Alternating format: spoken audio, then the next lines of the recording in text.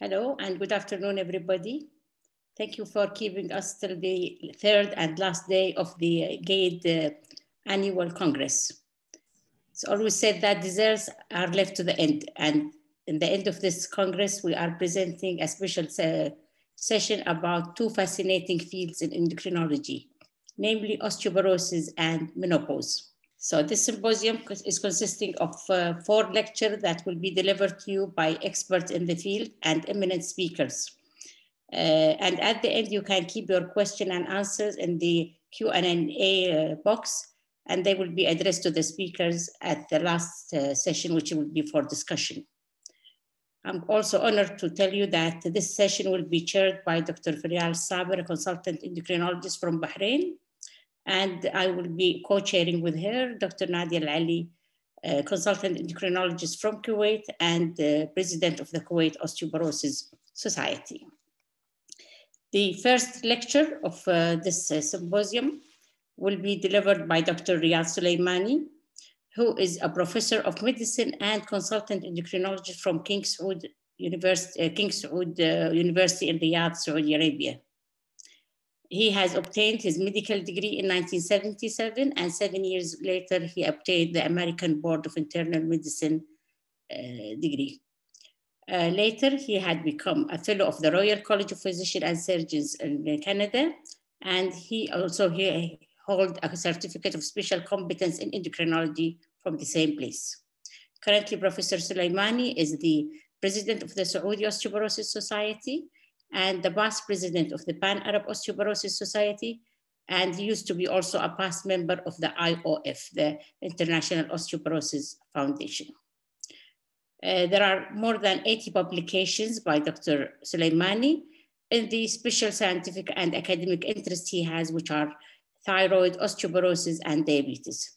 So without any further delay, I would like to welcome Dr. Suleimani to present the first lecture, which will be metabolic renal bone disorders. Please, Dr. Suleimani, the screen is yours. Assalamu alaikum, bismillah ar-Rahman ar-Rahim. Thank you very much for the introduction. My topic will be on renal bone disorders. And this is a very important topic, not only for nephrologists, but for people who are interested in metabolic bone disease. But as you can imagine, it's a very complex topic, and it's extremely difficult to cover in 20 or 25 minutes. So I'm going to concentrate mainly on the clinical aspects of the disease, the recognition, and the management. Now, as we all do, we are going to start by outlining the presentation, the definition of renal bone disorders, its pathogenesis, its types, management, and hopefully at the end take home messages that are useful for us in our clinical practice. Metabolic bone disorders are really an important and frequent complications of chronic kidney disease, and they have abnormalities in bone and mineral metabolism. And the purpose of these adaptive mechanisms is to maintain the calcium and phosphorus homeostasis. But during all of these pathways, derangements happen in different areas in bone and vasculature, and that's what makes metabolic bone disorder a very important aspect of managing patients with chronic kidney disease. We in medical school have been told the term renal osteodystrophy to describe these changes that happen in bone in patients with chronic kidney disease. Nowadays, the term renal osteodystrophy is exclusively used to describe the histopathological changes that occur in bone in patients with chronic kidney disease. Now, the clinical and biochemical aspects and all of the other aspects now are made under the title CKD, mineral and bone disorder. And this is really the new name, which describes more specifically the mineral and calcific vascular abnormalities which occur in these patients. So a combination of the following abnormalities is what we commonly see in these people with renal bone disorders. Basically, abnormalities in calcium, phosphorus, parathyroid hormone, or vitamin D metabolism, changes in bone turnover, mineralization of bone matrix, volume linear growth or strength, and extraskeletal calcification.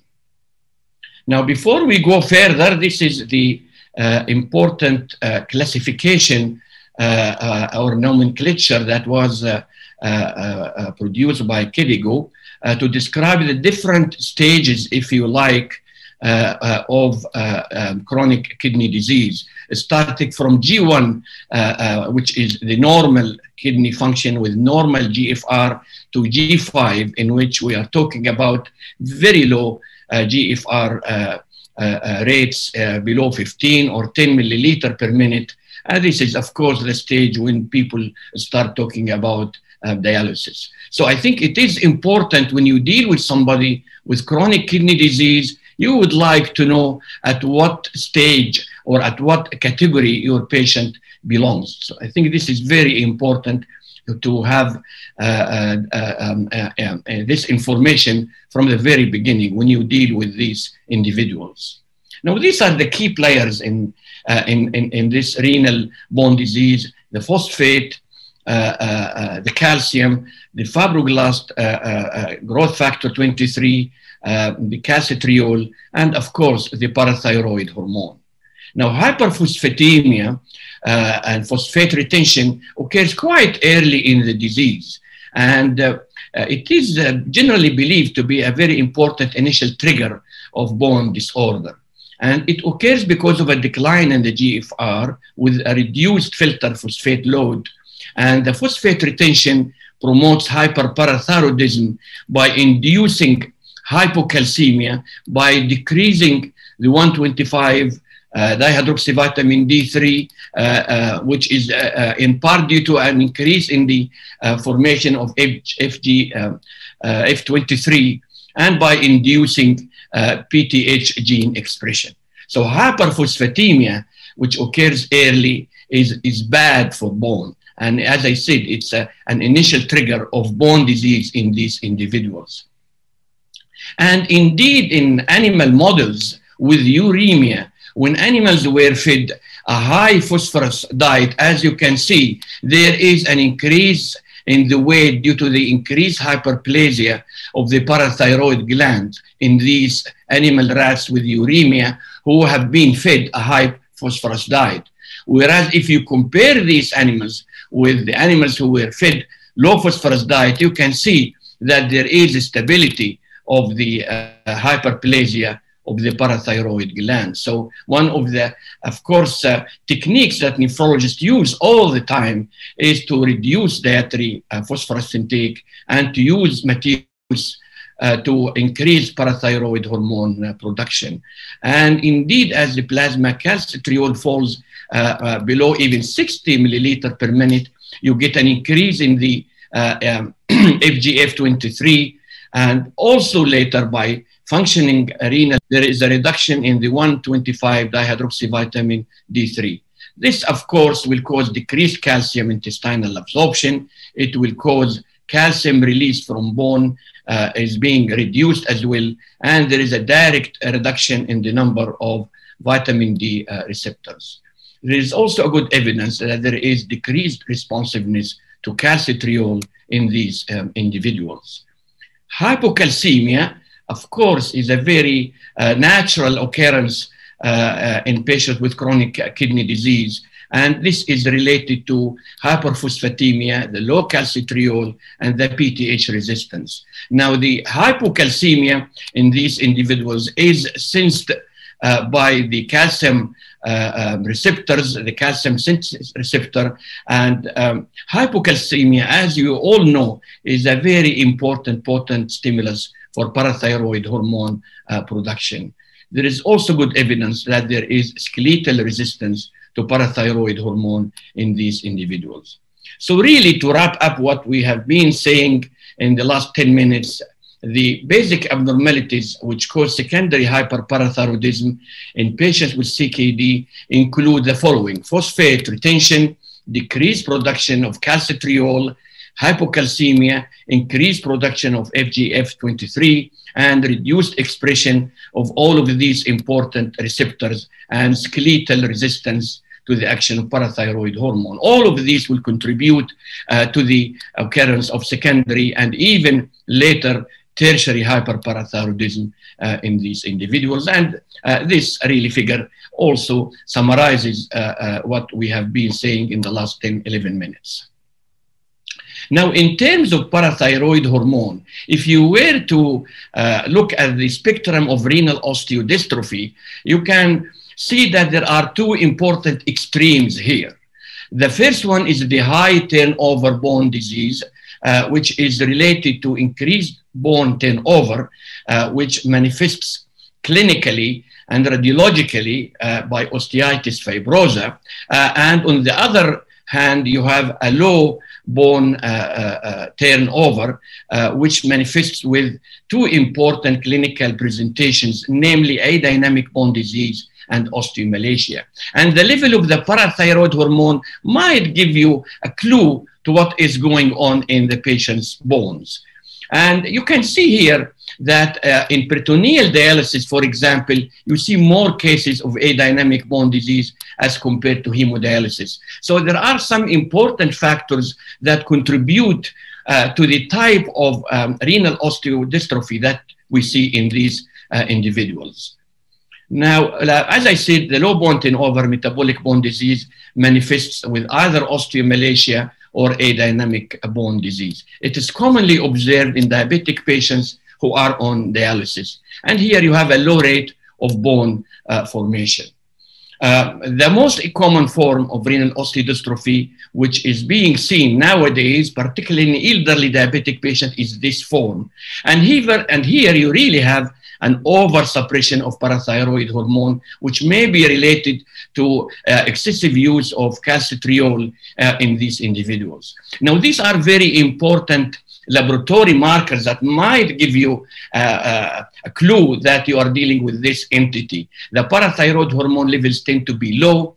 The alkaline phosphatase, or perhaps more importantly, the bone-specific alkaline phosphatase is low. Many people feel that this is a very important parameter, the bone-specific alkaline phosphatase. If you see a patient with high bone alkaline phosphatase, it is very unlikely that you are dealing with a patient with adynamic bone disease. So I think this is very useful. Unfortunately, it is not done routinely in hospital labs. Also, these people have a notorious tendency to develop hypercalcemia, even with smaller doses of calcium carbonate. Adynamic bone disease is make bone also susceptible to fragility fractures. Osteomalacia is related to reduced bone mineralization, and it is a form of low bone turnover disease. The high bone turnover disease is really related to a very active and a high turnover in these individuals, which is basically the result of hyperparathyroidism with the formation of the osteitis fibrosa, which is clearly classically seen in bones. And if you were to do the histopathology, you will find the fibrous tissue intermingled with the rest of the bone structures. Now, over the years, there has been a change in the trend of the type of renal osteodystrophy that we see in people with CKD. You can see here that adynamic bone disease over the years seems to take the upper hand. And I think this is related to the overzealous use of calcitriol and calcium supplements in these individuals, particularly elderly diabetic patients. So really, in summary, if you have an undersuppression of parathyroid hormone, you get a high turnover bone disease. And if you have oversuppression, you get the low turnover bone disease. The clinical presentation of renal bone disease is interesting in that many patients may not seem to be symptomatic. And when they develop symptoms, they may not be very specific. And they might be in the form of bony aches and pains. And of course, we see this more particularly in patients with hyperparathyroidism, the proximal muscle weakness, especially with vitamin D deficiency, and the predisposition to fractures extraskeletal calcification, blood vessel calcification, and of course, in these individuals, there is an increased all-cause CVS mortality. Mortality is increased in these individuals, especially if they start to develop extraskeletal calcification and blood vessel calcification. The bone disease in CKD is more classically seen in patients on dialysis, but also seen in the majority of patients with stages 3 to 5. In dialysis patients, if they're 40, there is a relative risk of hip fracture, which is 80-fold that of age and 6 MASH controls, whereas patients with stage 4, for example, CKD, they have 4-fold higher risk of hip fractures than the general population. So these are some important statistics about fragility fractures in CKD. And as you can see, when you compare people with a relatively low eGFR compared to GFRs of 60 or so, you can see that there is a 5 times higher risk of fracture in these individuals. The incidence of hip fracture is also increased. The hip fracture related mortality is also increased when you compare people with lower eGFR, for example, below 45 milliliter per minute. Can we assess the bone disease in these people or not? DEXA scan, of course, is the tool that we use all the time to measure bone mineral density. And if a patient has got an eGFR of 60 milliliter per minute, and the bone mineral density is equal or less than minus 2.5, or there is a fragility fracture. Here, it's important to distinguish this osteoporosis as based on the T-score from, for example, a postmenopausal osteoporosis. In postmenopausal osteoporosis, for example, the alkaline phosphatase tends to be normal. The parathyroid hormone tends to be normal, which is not usually the case in patients with mineral and bone disease. Can you use DEXA scan for people with eGFR above 30? It is possible to use DEXA scan in these individuals. If the GFR is very low, it may be obtained in selected patients, especially those who have fragility fracture and no evidence of CKD MBD, i.e. They have normal PTH, normal calcium, normal phosphorus, and alkaline phosphatase. So this is really the new KDIGO recommendation that the DEXA scan to assess fracture risk, it can be used in people from G1, G2, and in G3 to G5 if you think that the BMD is going to help you to make a decision about treatment. The DEXA scan, of course, as we all know, has limitations, but the two most important limitations, as we know, are the following. DEXA scan will give you an idea about the quantity of bone in gram per centimeter square, not the bone quality, not the microarchitecture. And this, by the way, applies to CKD and non-CKD patients. Now, the second limitation of DEXA scan is that it does not correlate with bone histometry. I.e., it does not give you a discrimination about the exact type of bone disease, whether it's normal, high, or low bone turnover bone disease. And therefore, that will make life difficult for you to reach to a clear-cut therapeutic decision. Now, this is a very important slide. I think this is perhaps the most important slide in the presentation. Here you can see that all of these patients seem to have the same bone mineral density of 0.75 gram per centimeter square. But this patient is osteoporotic, this patient has osteomalacia, this patient has dynamic bone disease, and this patient has secondary hyperparathyroidism. So by bone mineral density, they all seem to have the same bone mineral density. However, as you can see, the pathology here is different in these different individuals. So not all that shines is really gold. And therefore, when you look at the bone mineral density, you have to take it in the context of the clinical and the radiological and laboratory findings in these people. Can we use FRAX? Yes, it is possible to use FRAX. As we know, it's the tool that we use to know the 10-year probability of a hip fracture or a major fragility fracture. And in this study, it was possible for the FRAX, whether with or without BMD, to predict major osteoporotic fractures in people with lower CKD. Bone biopsy is used in these indications. It is not done routinely except in specialized clinics. And really, this transiliac bone biopsy tool is used whenever you don't have a very good idea of what type of bone disease is going on, or if you have unexplained fractures, or you have refractory hypercalcemia, or suspicion of osteomalacia, or an atypical response to standard treatments for elevated PTH, or a progressive decrease in BMD. However, it's invasive and requires special equipment, and it cannot predict the fracture risk at all. How do we treat renal bone disease?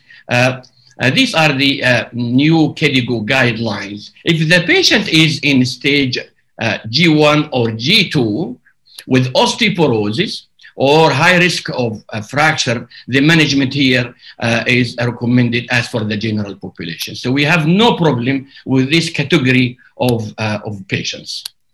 Now, in patients with CKD, G3A to G3B, and if the PTH is in the normal range, again, the treatment recommendation are used as for the general population. We use the same WHO criteria to diagnose osteoporosis and to treat osteoporosis in these individuals. Now, this is the group that give us difficulties all the time. And these are the people who have good biochemical abnormalities of CKD, MBD. When I say biochemical abnormalities, I mean they have high phosphorus, high PTH, and so on. And quite often, it may be necessary to do a bone biopsy in these people if you really would like to know whether there is room for treatment in these people or not.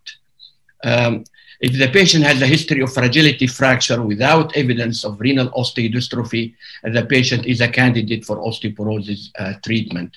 If the GFR is between 15 and 30, with fragility fracture and without evidence of renal osteodystrophy, the pharmacologic therapy for osteoporosis may be indicated.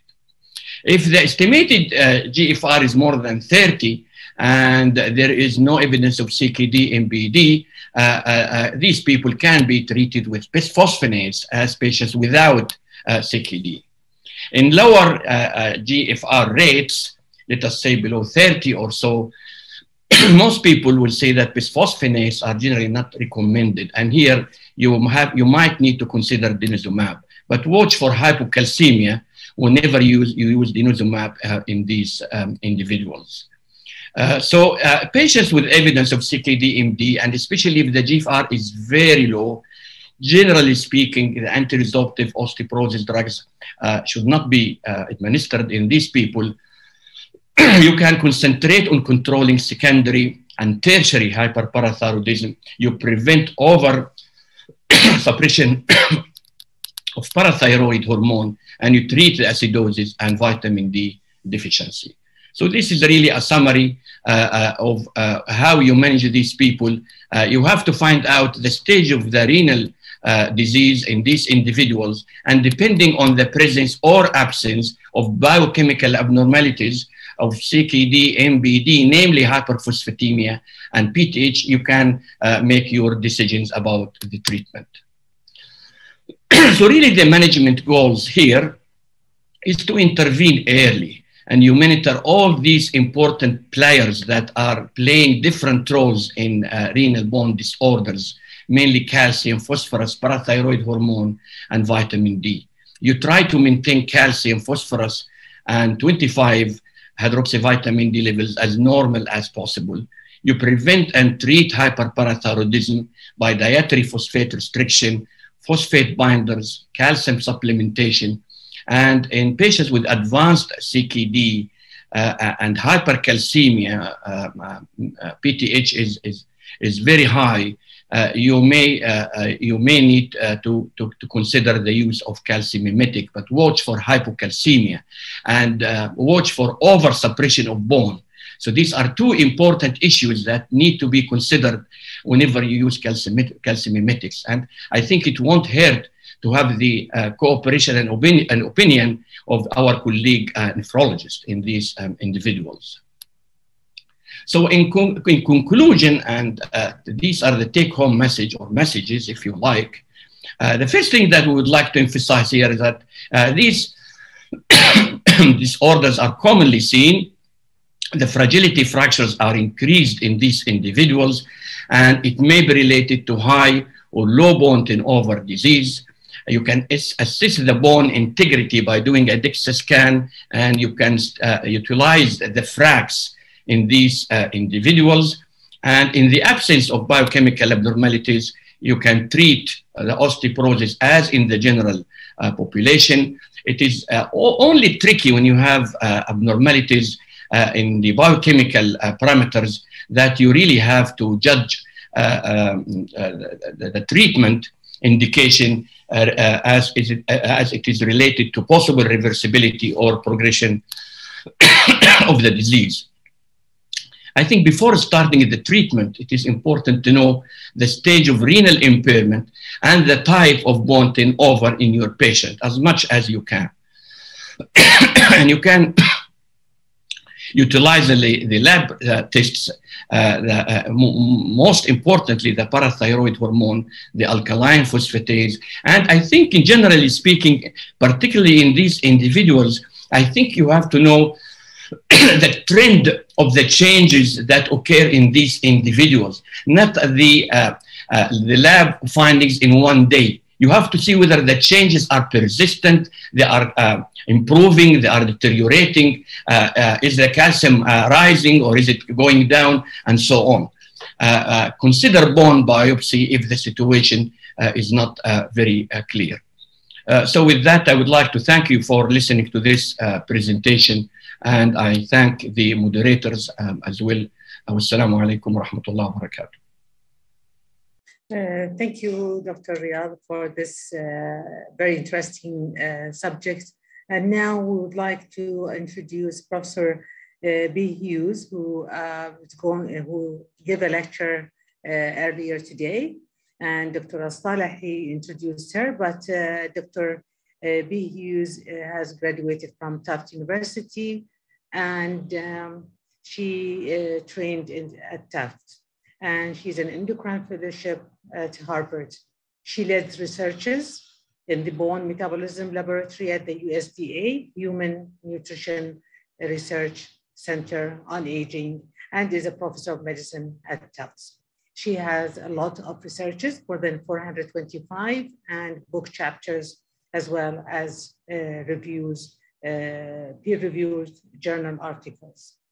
Please, Professor Hughes, all the floor is yours. Thank you.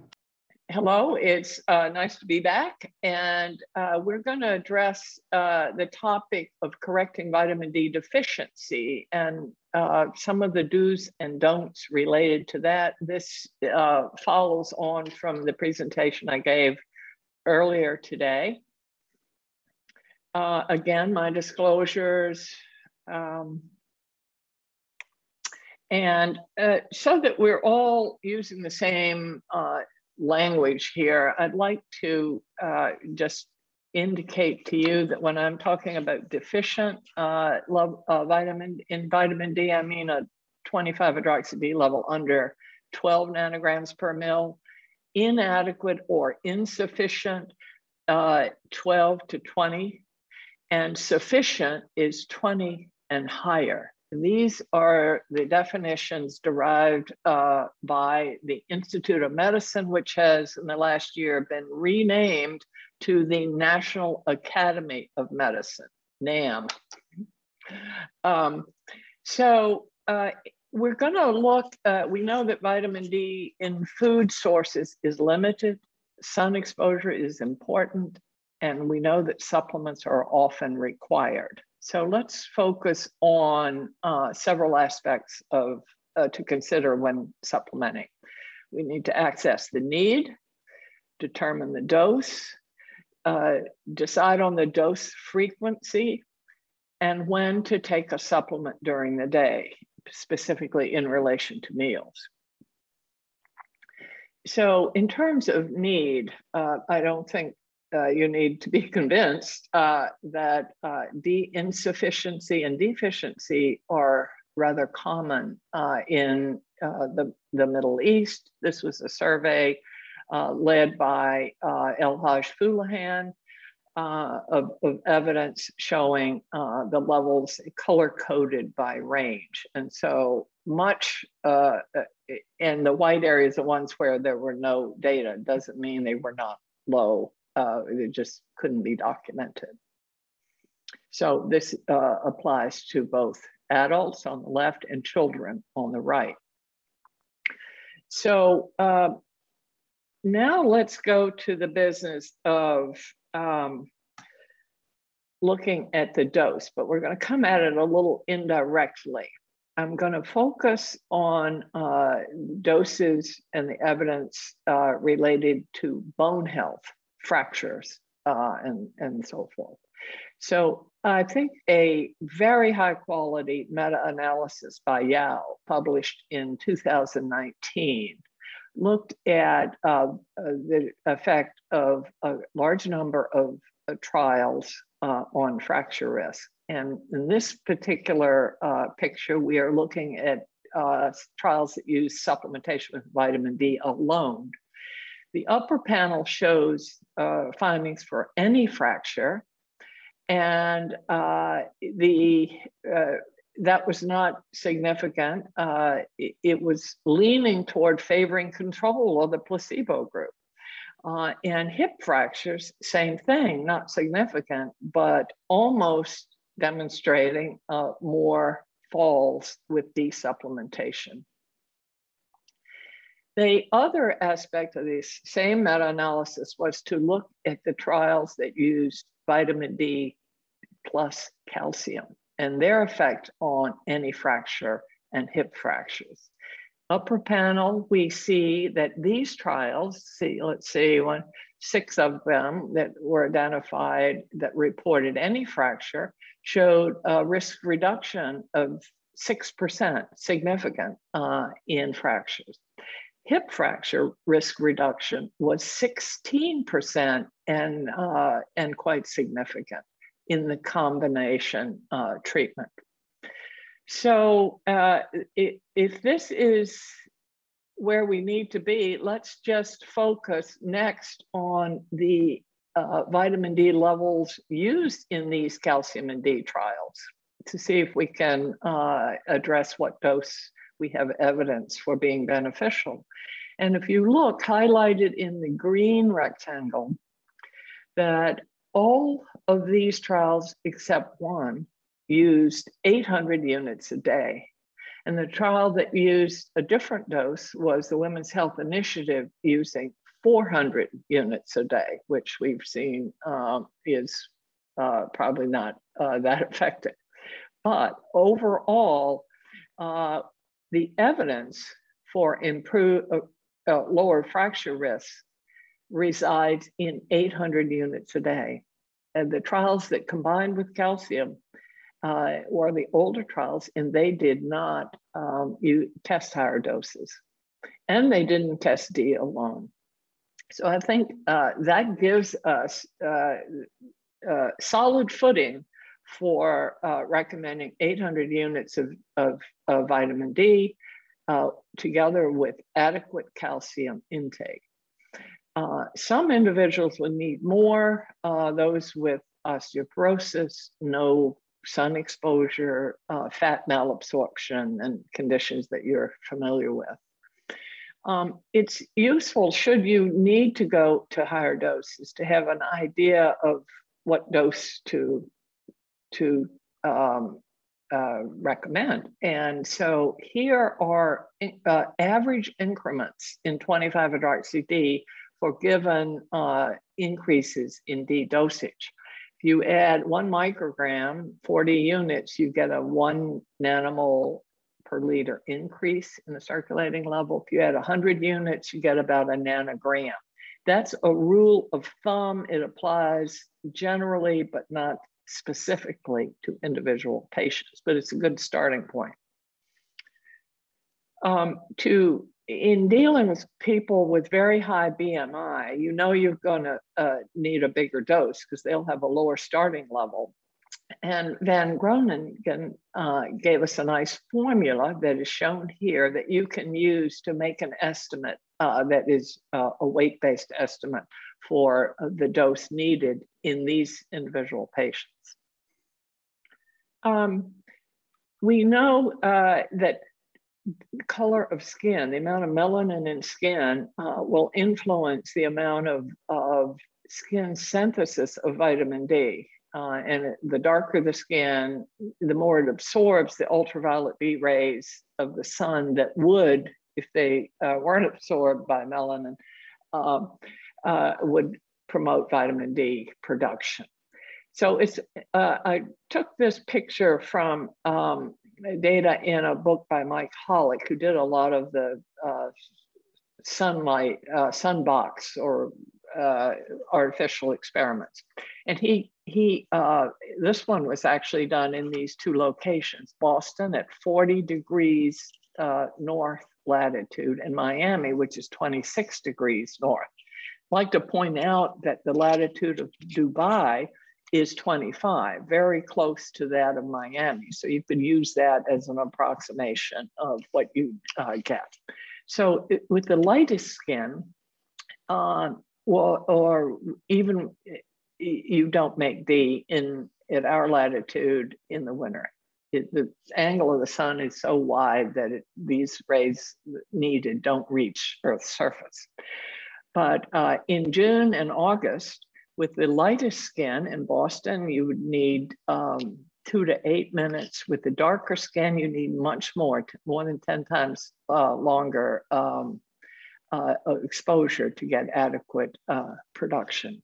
And in Miami, which is most relevant to you, in the light-skinned people will need 10 to 15 minutes in the winter and 1 to 5 minutes in the summer, and need longer in the winter, but they can still produce D. And we're talking about time of day around the middle of the day.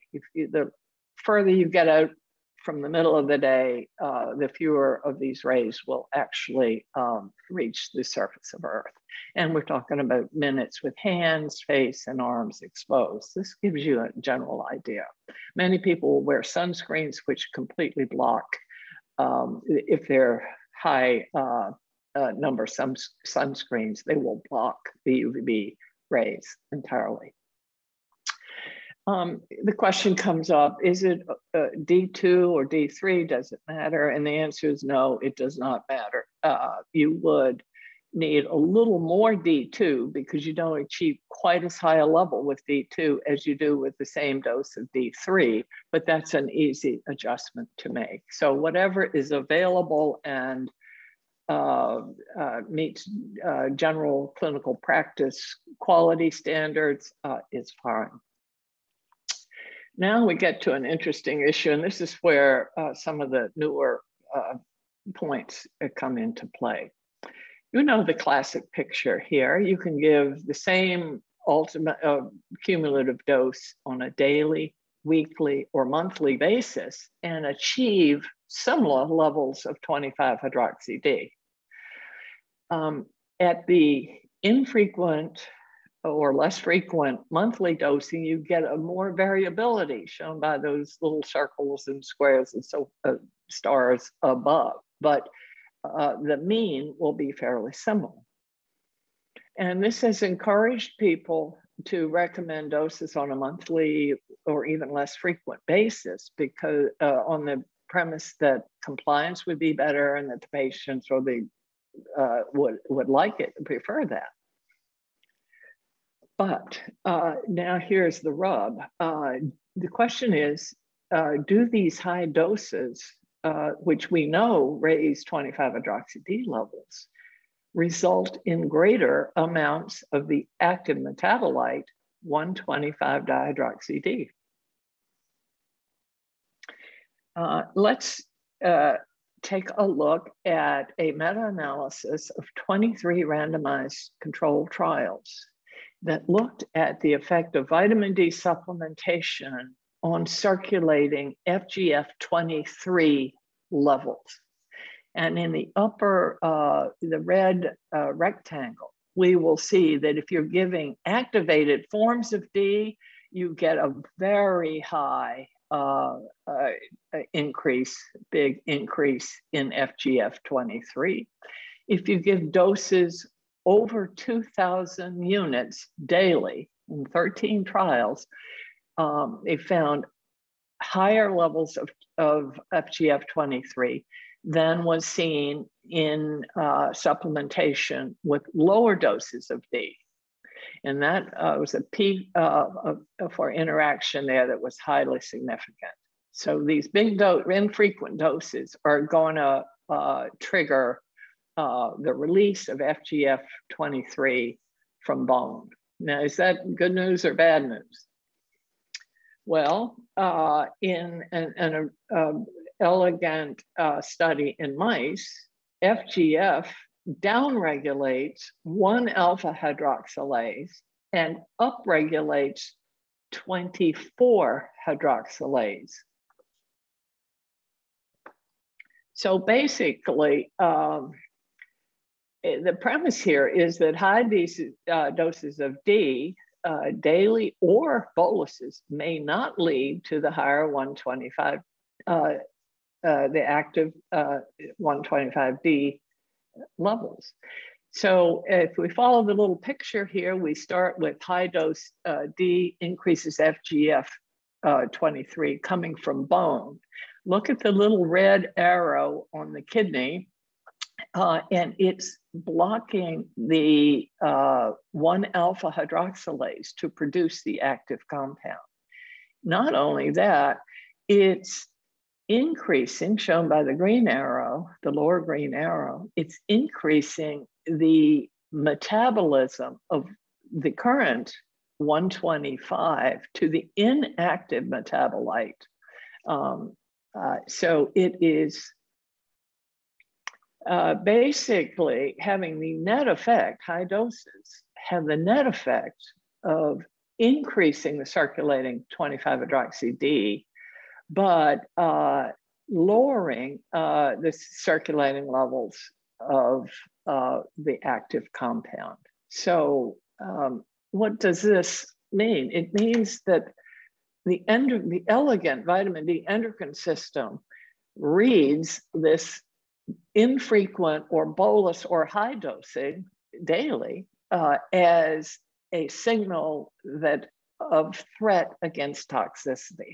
And so it steps into action and makes sure that the active metabolite is both less produced and more rapidly metabolized to 124/25, which is inactive. So we're measuring the wrong thing, in essence, when we are using these doses. So, and we know, here's another example, one of the earlies, that very high bolus dosing was causing more falls and fractures. As I showed you in my earlier presentation, weekly dosing or monthly dosing with 2,000 units per day equivalent, that is 60,000 units, was increasing falls. So we may be actually creating a vitamin D deficient situation with this aggressive dosing. And the last area I wanted to focus on is the question of, does it matter when during the day you take the vitamin D? And we're going to look at some absorption procedure. The classical procedure or method of measuring vitamin D absorption is shown here by Cliff Lowe, published in 1985. And it was carried out as follows. You would treat with, give people a single dose of 50,000 units of D3, and you would track their circulating 25-hydroxy-D levels, and their parent, actually it's the parent vitamin D levels that were achieved. And it was, you could see in the picture on the left, people with malabsorption, where the cases A, B, and C, and G, D, and E on the bottom flat line markers.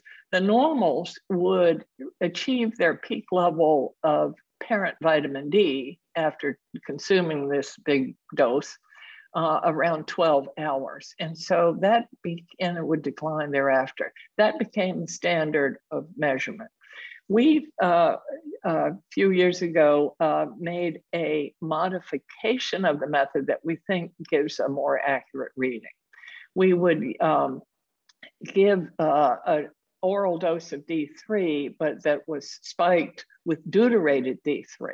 And we could assay by LC-MS baseline and follow up parent D levels and get the deuterated to undeuteраted ratio, so we could correct for problems that could take place over that 12-hour period when you're waiting for the peak level.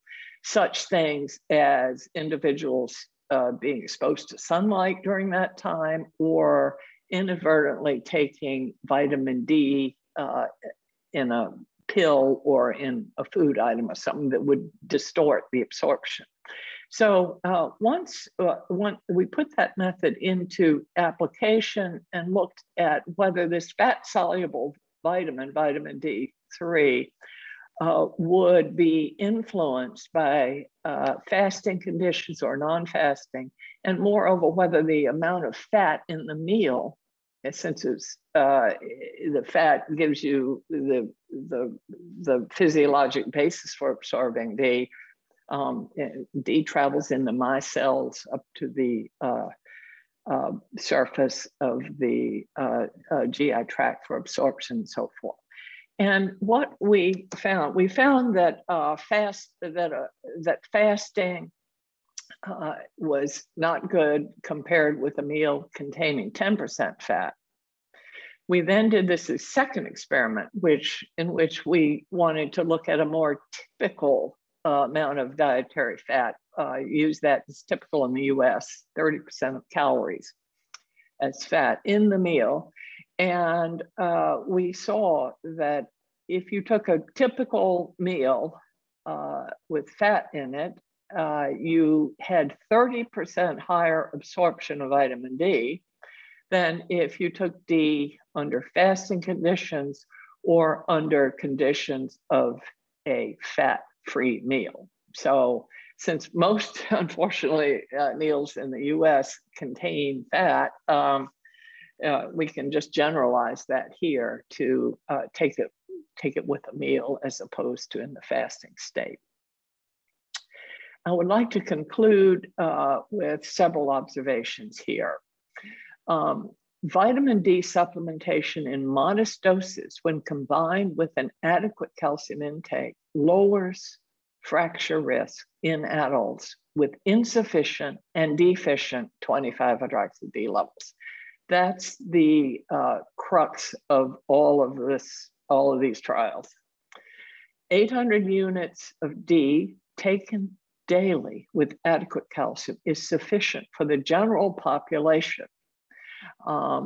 Others, including those with malabsorption, osteoporosis, obesity, dark skin, may need more. As you know, the Endocrine Society recommends achieving a level of 30 nanograms per ml to be adequate. I could comment that the Endocrine Society has a new group of experts put together to review the Endocrine Society's guidelines, and I think we'll be hearing updated guidelines from them perhaps in the next year. The recent null mega trials do not alter the importance of vitamin D together with calcium in meeting these daily requirements, particularly in regions of widespread vitamin D insufficiency, such as the Middle East. High daily doses and bolus doses of vitamin D do not guarantee an adequate level of 125 dihydroxy D. Now, you may be asking, well, should we be measuring 125 in everyone? Absolutely not. Just avoid the high dosing and avoid the bolus dosing. And I think that will take care of this problem. And the safety of these high doses hasn't been, is in question, not in question anymore. It increases risk of falls in those at high risk. And the safety in younger adults is uncertain. But why use high daily dosing when we know that it is going to impair ultimately the achieved level of the active metabolite? So I just think high dosing and infrequent dosing should be out of the picture. And if you're recommending a daily supplement of 800 or so units of vitamin D, you can get much better absorption if you take it with a meal. So that's my take on the do's and don'ts at this point. It's a constantly changing picture. So we're trying to keep up with this massive amount of literature that we're seeing, and it is eternally interesting to follow. Thank you for your attention. Thank you very much, Prof. And I'm thinking this was a very enlightening lecture and probably a practice-changing lecture. I'm sure it will be inviting a lot of questions at the end of the sessions. So let's move now to the third lecture in our symposium today, which is about the Gulf Osteoporosis Guidelines. And it will be presented by Dr. Yusuf Al-Saleh. One of the most active endocrinologists in the region is Dr. Yusuf Al-Saleh, who is currently an associate professor of medicine and endocrinology at the King Saud Abdulaziz University in Riyadh, Saudi Arabia. He obtained his RCB from London, UK in 1994. And 2 years later, he also obtained the Arab Board of Internal Medicine. He is then after that, he joined a fellowship program of endocrinology and diabetes in the University of California, San Diego, USA. And he obtained the fellowship in the 1998. On top of that, he also had a diploma of healthcare and hospital management from the American University of Cairo in June 2010. At some part of his career, he was in charge of all the residency program in the Kingdom of Saudi Arabia, as he was the president of the Scientific Council of Medicine. I still recall early in 2019 when Dr. Yusuf Al-Saleh called all the osteoporosis society in the GCC to have a meeting there in Riyadh and to come up with this guideline. So I'm glad that today it will be presented in our Congress. Dr. Yusuf, please. Assalamu alaikum wa rahmatullah. It's my pleasure and honor to join you in the Gulf Association of Endocrinology and Diabetes Annual Virtual Congress 2021. And I hope everybody is enjoying the experience of our Congress and achieve academic progress. So my task is to talk about the diagnosis and management of osteoporosis in postmenopausal women in Gulf Cooperation Council countries. And this is a consensus report that I'm going to talk about in the following 25 minutes or so. These are my disclosures.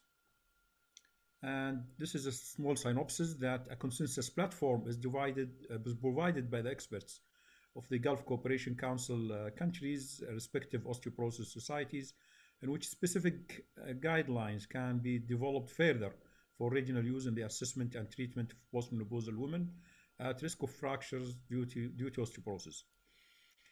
This is a gathering that ended up with this, inshallah, beautiful and useful publication in a very well-respected journal, Archives of Osteoporosis, one of the journals of the International Osteoporosis Foundation, and this was published in 2020,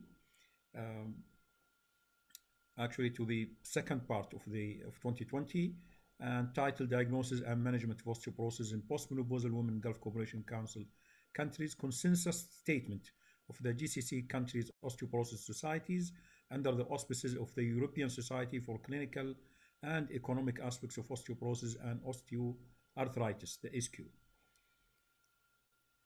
We developed a task force that included at the chair of biomarkers of chronic diseases in King Saud University in Riyadh, Saudi Arabia, in cooperation or collaboration with the Saudi Osteoporosis Society, where regional experts from respected GCC osteoporosis societies were hosted, and we gathered together, including an advisor from the European Society for the Clinical and Economic Aspects of Osteoporosis and Osteoarthritis.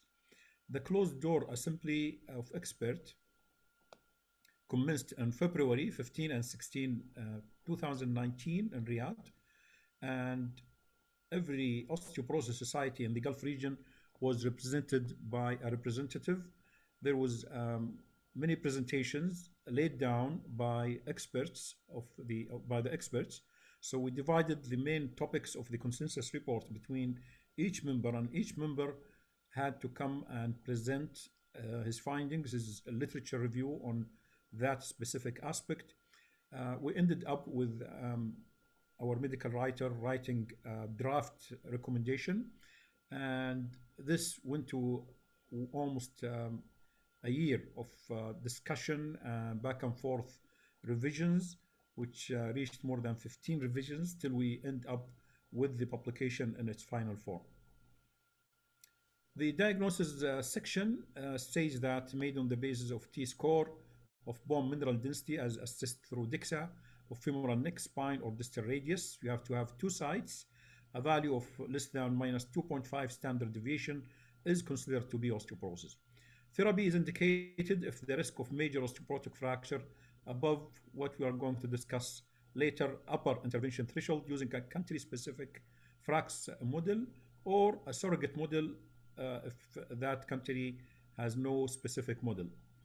If patient has a reading above an intervention threshold with known value of measured BMD, then that patient needs treatment. We stated that other diagnostic modalities like heel ultrasound can be used for screening. They lack standardization, and confirmatory DEXA for abnormal findings is needed. So whenever you do heel ultrasound for screening, if it's abnormal, you go for DEXA, but you cannot use it for diagnosis of osteoporosis. You can diagnose osteoporosis by the presence of low trauma fragility fracture, especially hip spine, but also distal radius and proximal humerus are considered as osteoporotic fractures. A question that we laid in the consensus report is BMD enough? BMD is expressed as a gradient of risk, relative risk per standard deviation decrease in bone mineral density, predicts an increased risk of fracture that is comparable across population. But the absolute risk of hip fracture may vary by up to 20-fold between countries in the world. If you use BMD alone, it has suboptimal sensitivity and specificity, and the ability to predict fracture risk is improved when BMD is combined with clinical risk factor, and this is what came up with FRAX, the fracture risk assessment methodology that we use. These are the risk factors that are, when added to BMD, increase the prediction of fractures in people: age, the sex, low bone body mass index, history of fragility fracture, family history of hip fractures, history of chronic steroid use, the presence of rheumatoid arthritis, premature menopause less than 45 years. This is the definition. The presence of diabetes is not included right now in the FRAX, but it's planned to be in the future, and we have a way to compensate for the absence of diabetes in the FRAX scoring. current smoking, alcohol abuse, and incidental finding of height loss more than 4 centimeter and thoracic kyphosis. These are not mentioned in the FRAX, but in population studies, all of these correlate very well with the risk of fracture. The use of bone markers of formation is still not available widely in our countries. The serum collagen type 1N probeptide and resorption, the CTX, serum C-terminal cross-linking, telepeptide of type 1 collagen, have value in predicting fracture risk and follow-up of treatment response. Fracture risk assessment, country-specific model, as I mentioned, should be used. Currently, there are FRAX models for 5 countries in the Middle East. We recommend the use either of Kuwait or Abu Dhabi versions for GCC countries. We belong to the same ethnic background, and for countries in the region who do not have FRAX model, to use one of these two. Kuwait data looks robust with 3 years of data collection. The paper from Kuwait is between 2009-2012, and the collection was quite good. We have to understand the limitation of FRAX because there are certain things that are not included in the FRAX. One of the things is it depends on adequacy of epidemiological information. Limited countries models available in GCC, just Kuwait and Abu Dhabi, and does not accommodate all known risk factors. The false biochemical markers, quantitative ultrasound, and as we mentioned, diabetes is not there, and also lack details on some risk factors. So the dose response of steroid, it just says glucocorticoid you use, yes or no, but it does not take into consideration the dose of steroid. We know that the higher the dose, the more is the risk of developing osteoporosis and fractures. Smoking also, the dose response of smoking. Those who smoke 2 or 3 packs is different from a couple of cigarettes a day. The number of fractures, so it says previous history of fracture, yes or no. But we know the more the presence of fractures in a certain person, the higher the risk. And that's not taken in consideration in the FRAX model that we have now. The model is most relevant for untreated patients and does not replace clinical judgment. Fracture risk assessment, FRAX can be calculated without DEXA at baseline. So as we're going to see in subsequent slides, you can use FRAX to even decide who are the patients that needs to have DEXA scanning. Low risk patient, when you do FRAX, if the patient is in the low risk category, should be followed with advice on lifestyle changes, while high risk patients should be treated. Patient in the intermediate risk, then you do BMD and you re-measure the FRAX. So treat those with high FRAX score based on the individual country's intervention threshold after you do the BMD for intermediate people. So the case finding study strategy has been adopted by NOF, the National Osteoporosis Foundation, and in their guidelines in 2008. So you look at clinical risk factors, and based on the clinical risk factors, you do the FRAX. So ask the question, the 9 risk factors we talked about, and if the FRAX reading is high, you go ahead for treatment without a BMD. If it's low, follow up and advice on lifestyle changes and adequate calcium, vitamin D, sun exposure, avoidance of nutrients which increase bone loss. When the FRAX score is intermediate, then these are the patients that you go for bone mineral density.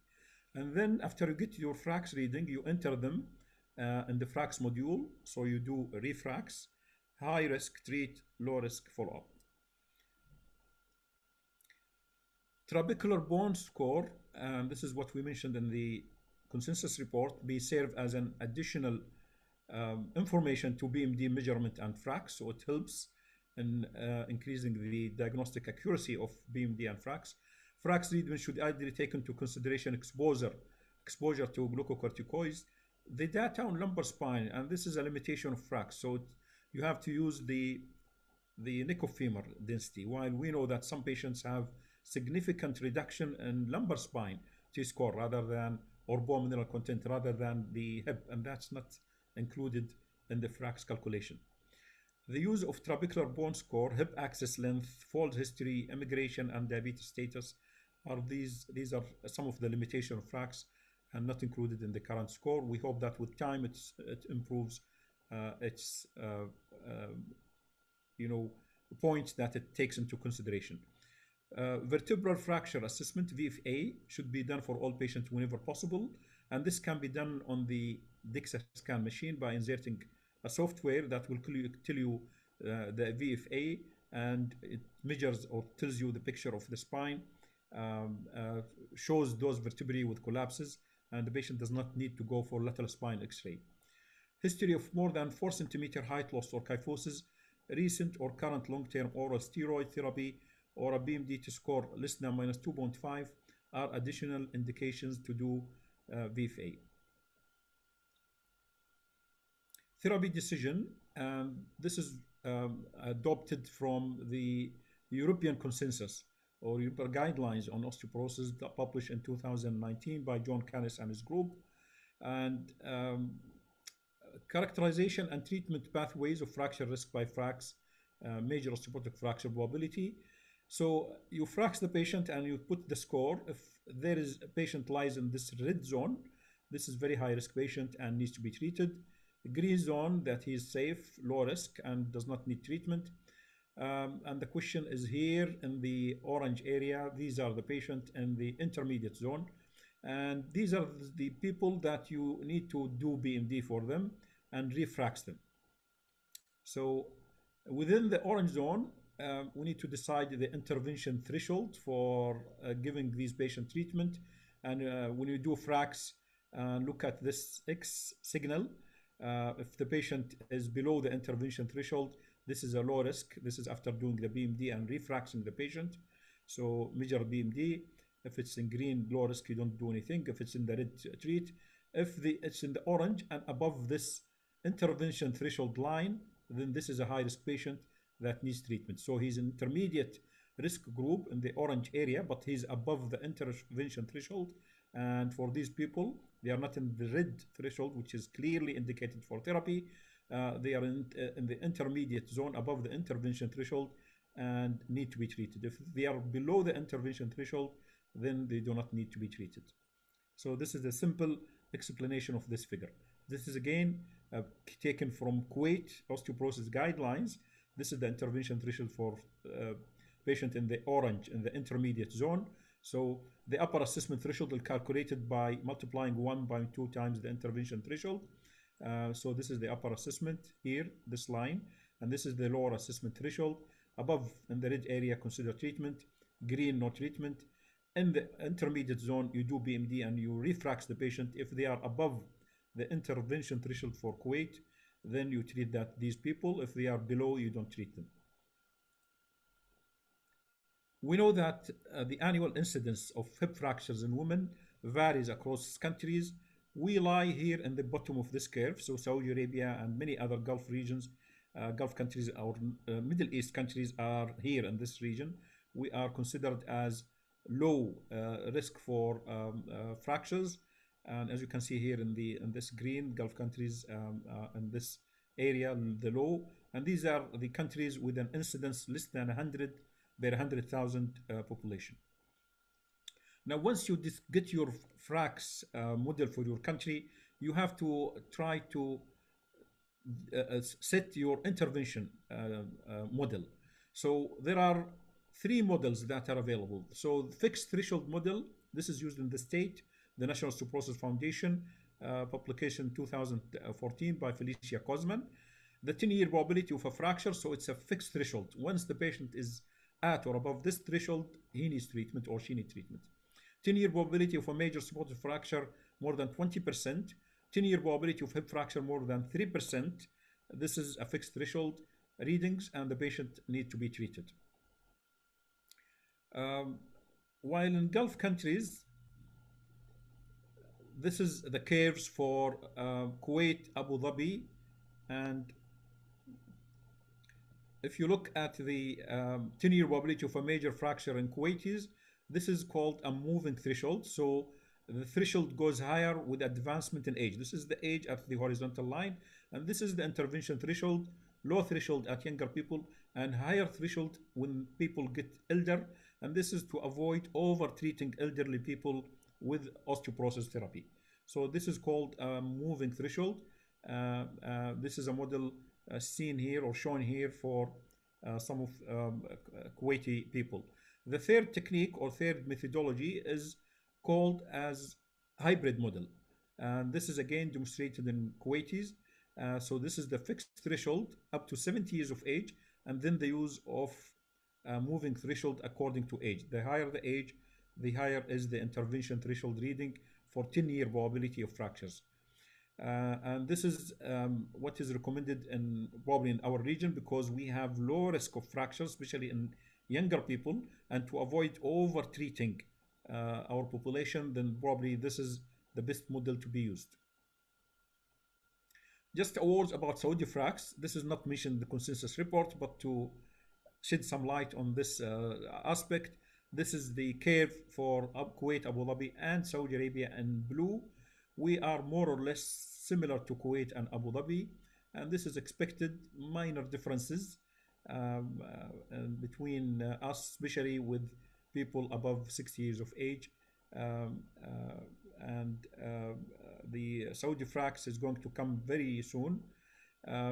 So in Kuwait, age-based fracs intervention threshold were able to identify women with higher fracture probability versus fixed T-score thresholds, particularly among the elderly. This is the paper for Kuwaiti fracs, and this is Helena Johansson from WHO, the John Canis group, with our colleagues from Kuwait who are involved in the put of the fracs, Kuwait fracs.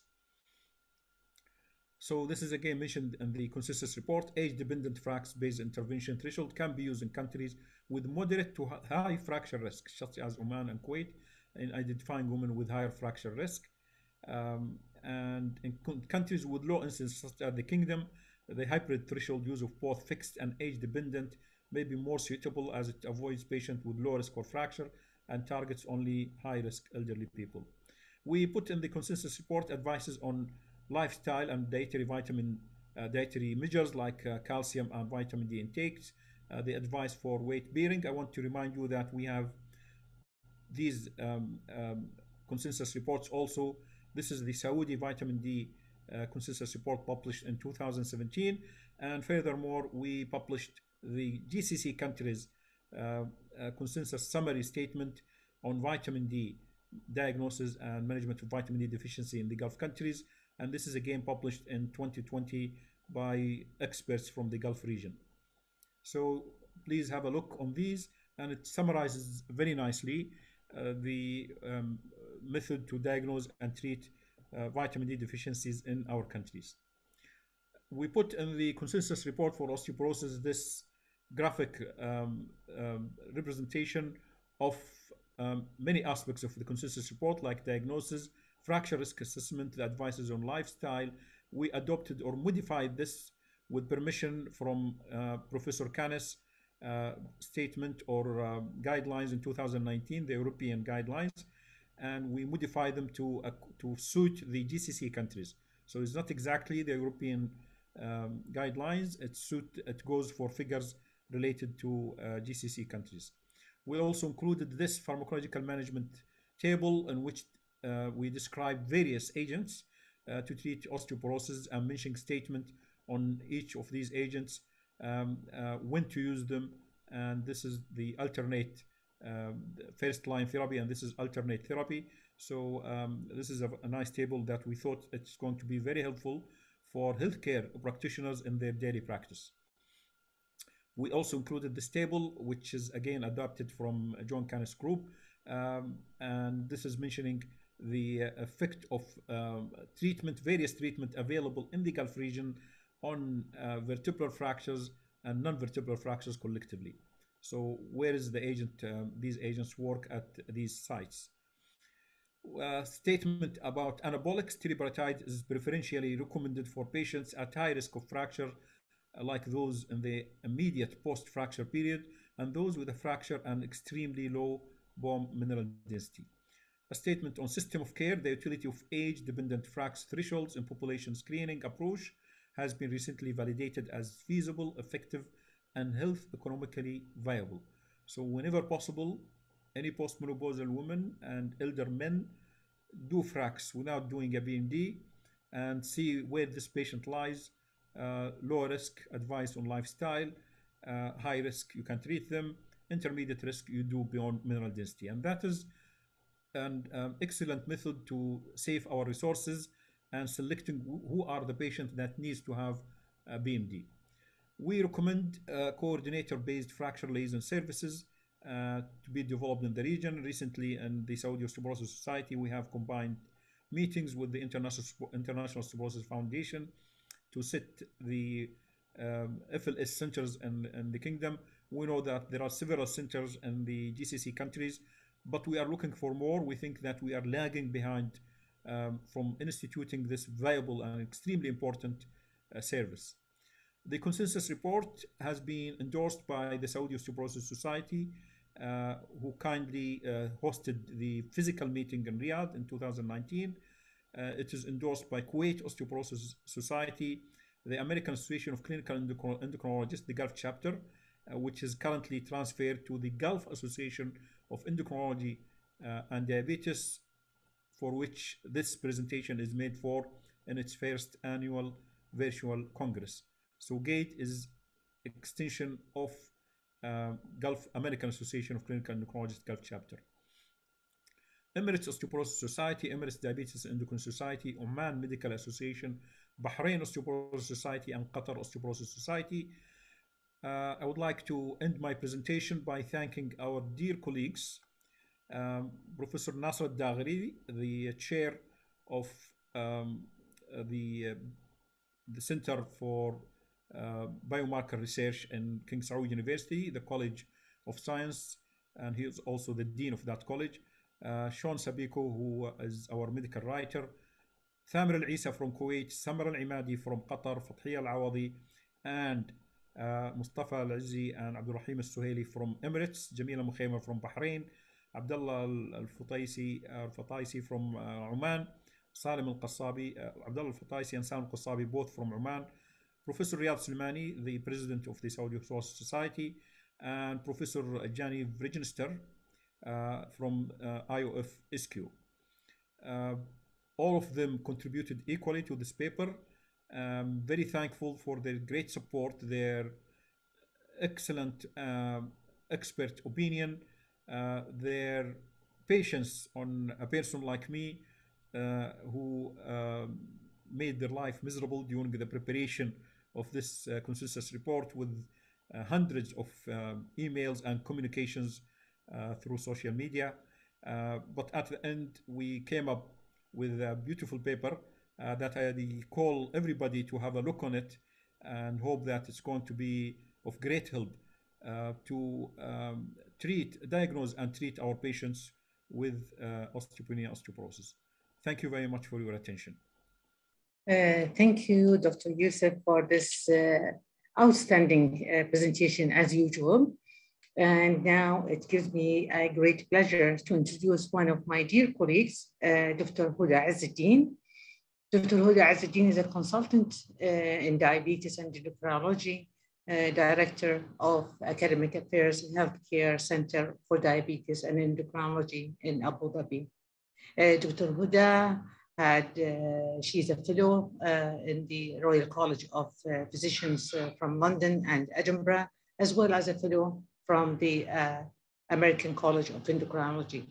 Dr. Huda has held several leading clinical and academic positions in public and private medical facilities in UAE, and has been actively involved in various scientific and professional committees, medical education, as well as review for regional peer-reviewed medical journals.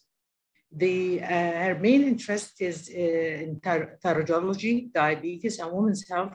And today she's going to talk to us about postmenopausal syndromes update. Please, Dr. Huda. Thank you very much, Dr. Frial, for the kind introduction. Thank you for the organizing committee to invite me to speak about menopause. I just wanted to inform you that this is a very difficult task to finish all aspects and updates on the matter in a 25 minutes. But I'll just allow me to skip through some of the slides or expand on some as necessary. I have no disclosures to make, but I really wanted to emphasize just the brief content of my presentation, starting from the knowledge and attitudes towards menopause, some diagnostic and assessment tips, and then I'll go through the management guidelines and end by recommendations. Over the past decades, the investigators in general have showed a great interest in publishing knowledge, attitudes, and practices in various health conditions, and menopause is no exception.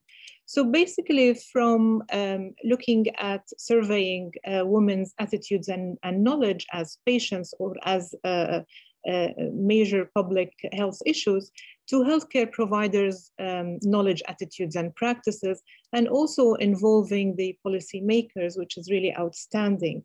And in the past 40 years or so, from the 1977 till this year, there has been 780 publications all about knowledge, attitudes, and practices about menopause. And in 2021, we have 8 of those already. And to be honest, I mean, we keep on publishing all about those knowledge and attitudes surveys, but they all have common conclusion and results, which is gap in knowledge. And not only that, they all have, a clear evidence that there are deviation from management guidelines. So what do we do? I mean, as clinicians, let's start from the beginning. So again, we wanted to make sure that everybody share the common grounds, particularly for the menopause. So basically, you all know that menopause is a programmed ovarian dysfunction.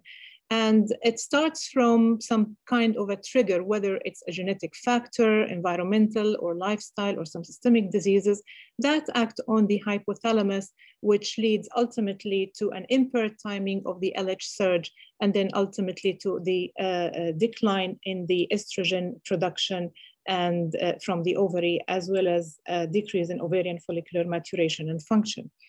And that happens, as you can see from the figure, directly through the hypothalamus, or indirectly or directly now through the ovarian dysfunction through aging process. So it is a genetically programmed loss of ovarian function, and we cannot state a woman menopausal unless we have at least 12 months of amenorrhea after the final menstrual period, reflecting the ovarian follicular depletion, which usually occurs around the mean age of 51. However, that doesn't happen abruptly. There are like a sort of a prodrome or a perimenopausal period that expands to about 3 years prior to the final menstrual period, where people can see, women can see menstrual cycle variability accompanied by low AMH, low inhibin, and low antral follicular count. And from the time of the last menstrual period, the woman usually experiences vasomotor symptoms or symptoms of urogenital atrophy that will become later in life. And to be honest, I mean, we know that it is genetics, we know that there's an ethnicity and environmental factors, but being a diabetologist, we can't really blindfold ourselves about the impact of diabetes and hyperglycemia, even on the viability of ovarian functions. So women who are known to have type 1 diabetes, their menopause starts earlier at an age of 41 as compared with the non-diabetic sisters, for example. And women with type 2 diabetes can have their menopause even earlier than their non-diabetic counterparts. And there has been some suggestion to conclude that even the higher level of A1C can actually predict an earlier menopausal state in women. It is really important to exclude some of the common scenarios that patients may come with. For example, a woman around the age of 48 may or may not be menopausal, but could be on some pharmaceutical agents like SSRI or some on alcohol, or they're having some anxiety disorders. So we have to make sure that women are not on or having other differential diagnoses for their vasomotor symptoms, for example. And therefore, to diagnose women in the age above the 45 and above, the NICE guidelines, as well as other scientific bodies, they actually do not rely on lab diagnosis for menopause. So generally we rely on the clinical picture. So women who are healthy women who are having vasomotor symptoms on irregular periods, or probably having more than 12 months of amenorrhea, and with the vasomotor symptoms in the hysterectomized woman. We do not depend on the analysis or the assay of inhibin A or B or estradiol or LHFSH unless a woman is actually having premature ovarian failure prior to the age of 45. Fine, so these symptoms are quite known to most women and men. And to be honest, I mean, the representation of or the presentation of various symptoms and signs really depends on the perception of the woman and the geographical and the racial background of those women.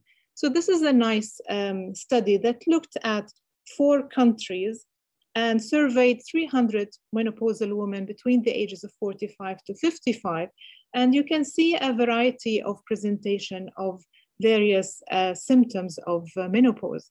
So we can say that from the left, like Lebanese women, they present with depression. Of course, they have other reasons to be depressed for, but then they have more depression compared to, let's say, American women who present mainly with hot flashes and joint pain. And you can just see through the Moroccan women or Spanish women. So I wish we can just say that we would like to have a quick fix for the problem and having just a quick HRT or some sort of a protein shake that can reverse things out. But it's not that simple, of course. And I just wanted to highlight a few things before I carry on. Women are actually scared, and healthcare providers are scared of HRT because of their impact on cardiovascular system. But please remember that menopause itself can have a detrimental effect on cardiovascular system, which is governed by the estrogen decline. So from the estrogen decline, it is directly or indirectly can cause endothelial dysfunction through activation of some renin-angiotensin system or increase in the endothelin, or indirectly through the increased blood pressure, increased triglycerides, or obesity, and they all pull up to an increased risk of ischemic heart disease if this menopausal thing hasn't been corrected. And therefore, it just makes sense if I can just replace what is missing, then we shouldn't have any cardiovascular issues. But that's just easy to say. But again, it's really important to keep that in mind if you want to discard the issue of HRT. Fine. So my role is now to emphasize on new data that has been published ever since the 2002 Women Health Initiative scared the whole world against HRT. So actually from the post-hoc analysis of Women Health Initiative, cardiovascular disease outcomes published in JAMA were more or less reassuring, and we will see that in a bit.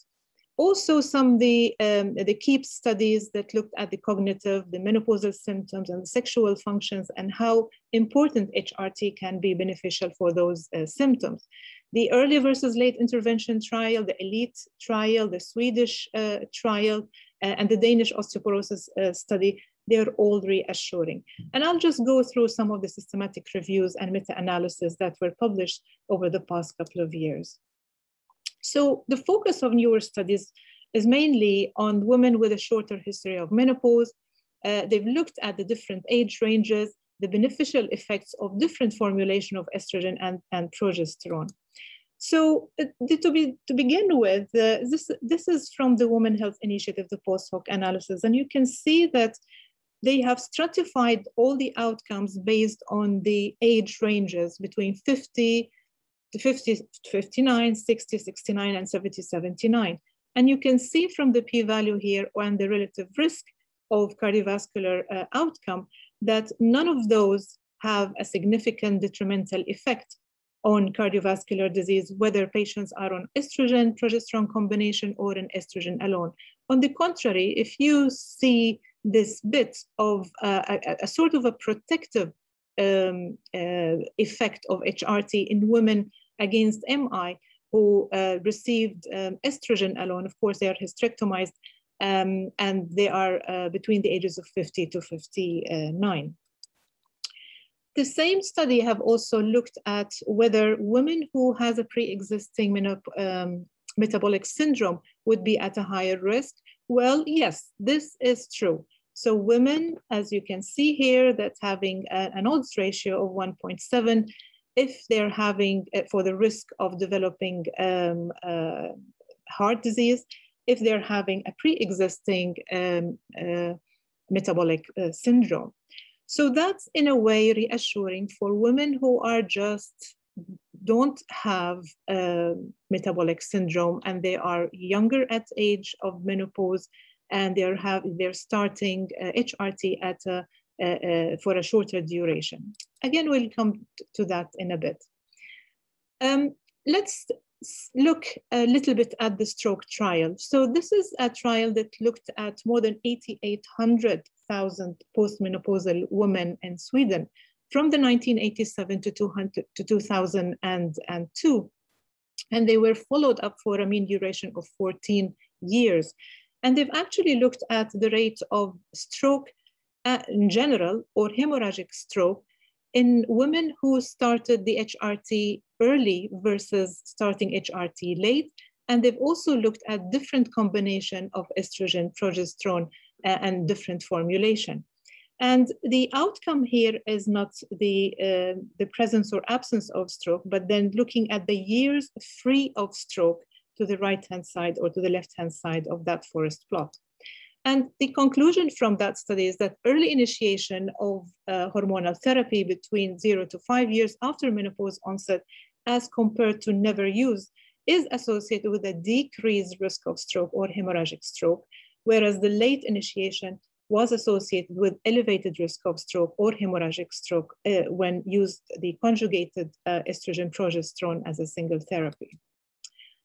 Further studies, which are the systematic review and the meta-analysis just published this year, they've looked at different outcomes and the use of the HRT from various pooled analyses. So definitely, if you look at the genitourinary, vasomotor, and fractures, we have a benefit. But if we look at the cerebrovascular accidents, thrombosis, and cardiovascular diseases, we would have some harm. The same meta-analysis also looked at the risk and benefits, if ever, from HRT for different neoplasms, like the colorectal cancer, we will have some protective effect, but if we have a breast cancer, there's a detrimental effect. They've also looked at the diseases of nervous system, like Alzheimer's. Some studies said it is protective, other studies said that it is harmful. And therefore, it is really important to see the overall picture and look at the population that has been studied. This particular one looked at the breast cancer in a nested case control study in the UK from the 1998 to 2018, and looking at 33,000 breast cancer women versus control, and between the ages of 50 and 78. And they've specifically looked at the recency and duration of use of HRT at different age stratification. And their outcome was that the incidence rate of breast cancer in these women. In general, there has been an increased risk of breast cancer associated with long-term use of estrogen-only therapy. And the odds ratio is marginal, about 1.1. And if they use the combination estrogen-progesterone, then the odds ratio is higher, to closer to 2. And then the combination treatment associated with the lowest risk was really draw the attention to the combination of a safer progesterone combination, estrogen and the progesterone. So the type of progesterone that has been used is also important in the risk of breast cancer. After that, I felt that it's really important after viewing all of those, publications in literature. So what would be the ideal approach for menopausal women? So I thought a woman who had menopause within the previous 5 years from the final menstrual period, we needed to check for the indications and the contraindications to use HRT. And also it would be of benefit to calculate the breast cancer risk and calculate the cardiovascular disease risk. And then we can have the option of having either estrogen or estrogen in combination with progesterone based on the uterus. And of course, we would need definitely to discuss with the patient what is her priority in treatment. Is it for vasomotor, is it genitourinary, the cognition, or the bone issues? And so let's talk about these things. Basically, it's important to remind ourselves that the main indication of HRT is really to relieve the menopausal symptoms in general. And it can be considered in women below 60 who are having low bone density without the fracture. In terms of contraindications, of course, if we have an active breast cancer or active endometrial cancer or an active CVA, active liver disease, we do not use the HRT. And there's more and more publications advocating HRT in patients with a past history of breast or endometrial cancer, which has proved to be completely free of disease. So those are just relative contraindication and not absolute. The list of precautions expand with time because people are becoming more aware that maybe those who are having protein C, protein S, antithrombin deficiency would be at a higher risk of thromboembolic disorders, and one wouldn't really initiate HRT for them. Or women who are having diabetes may be at a higher risk of complications based on the metabolic condition for the woman. Moving to the cardiovascular risk, I mean, if you apply the American Heart Association 2013 guidelines, that's a straightforward heart risk calculator. You just enter what is there. Unfortunately, the race is either African American or others. But I mean, with this group of scientists here in this forum, we can still do our own risk calculator. And from that perspective, we can say that if we have a 10-year cardiovascular risk of less than 5%, then, and a shorter duration of menopause, then HRT would be okay. Whereas if we have the cardiovascular risk is more than 10,000, then it is better to avoid hormonal replacement. Likewise, if we do the breast cancer risk assessment tool, we can still categorize the patient as a lower risk or higher risk or even intermediate risk of breast cancer, and then work it out accordingly. The vasomotor symptoms, which is the main symptom that brings women to our attention in general, whether they volunteer and come forward to you, or they just get referral from their GP. And most of the time, women with vasomotor, they just think that it's probably thyroid. What's really important to make sure this differentiation, and this is not a thyroid.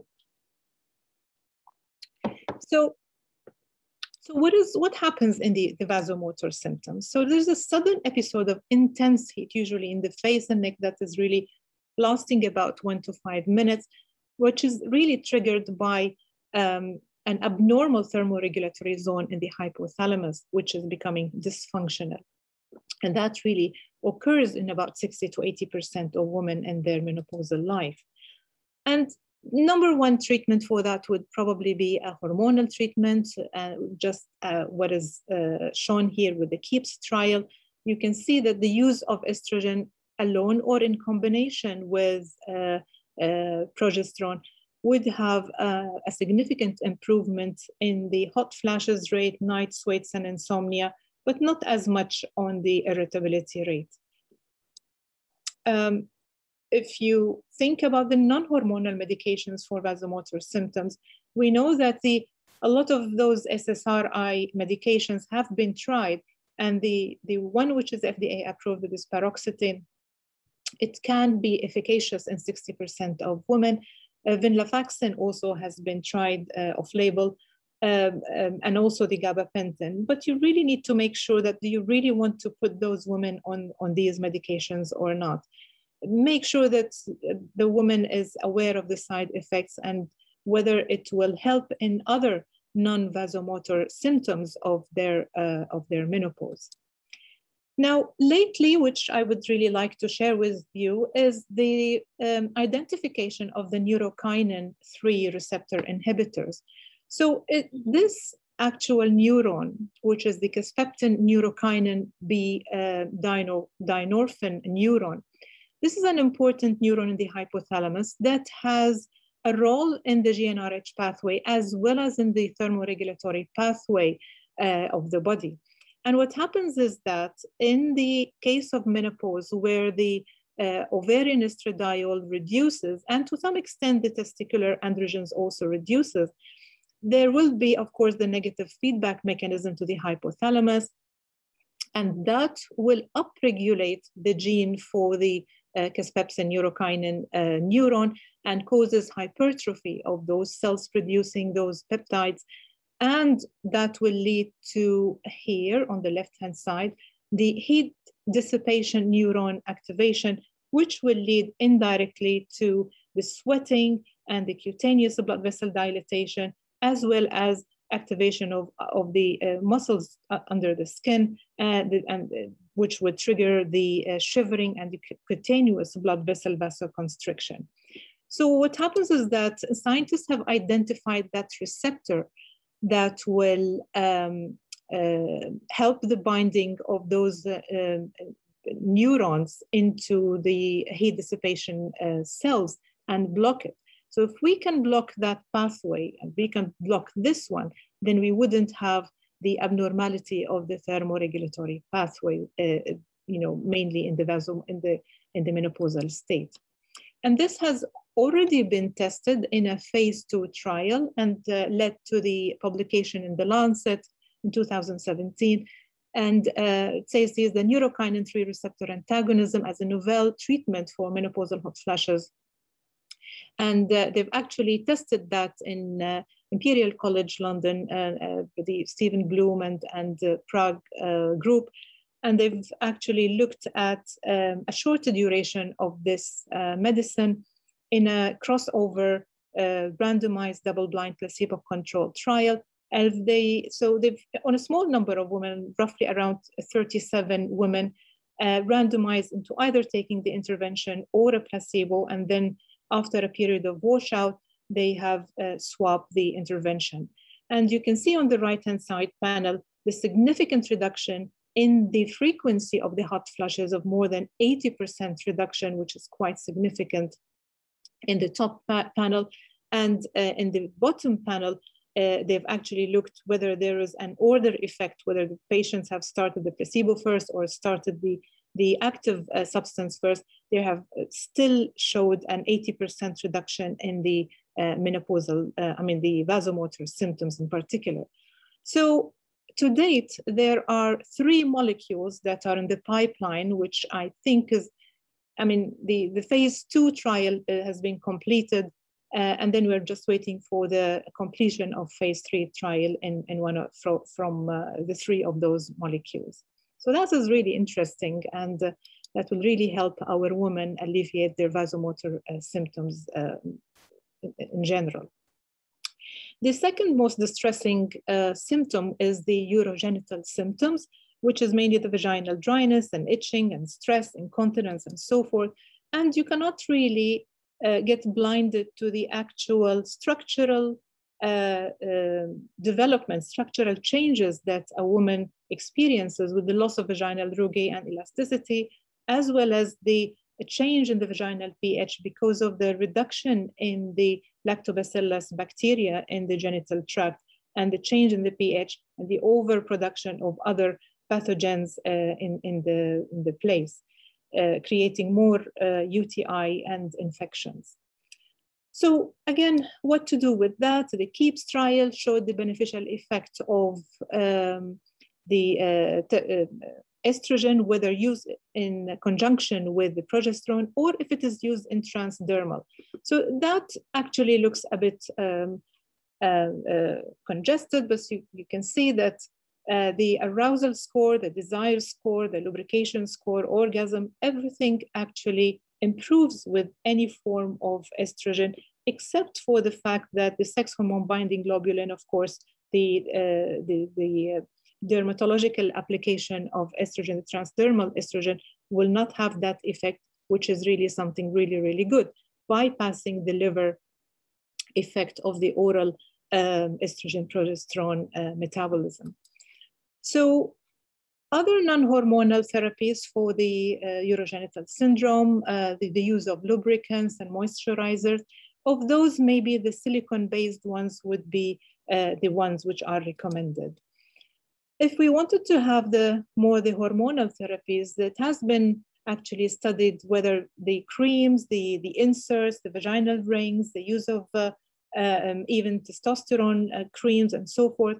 So in general, there appears to be safe in terms of risk of venous thromboembolism. There's a no increase in the risk of cardiovascular diseases, the stroke or PE or MI, and no association with the risk of breast cancer.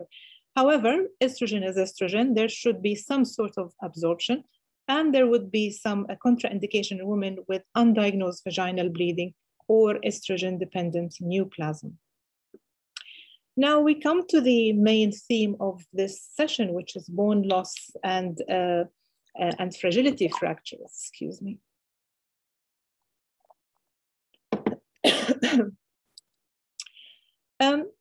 To be honest, I mean, it's really important to know the effect of estrogen on the bone health in general. So I'm sure that you would agree with me that estrogen is a main modulator for osteoclasts, osteoblasts, and osteocytes.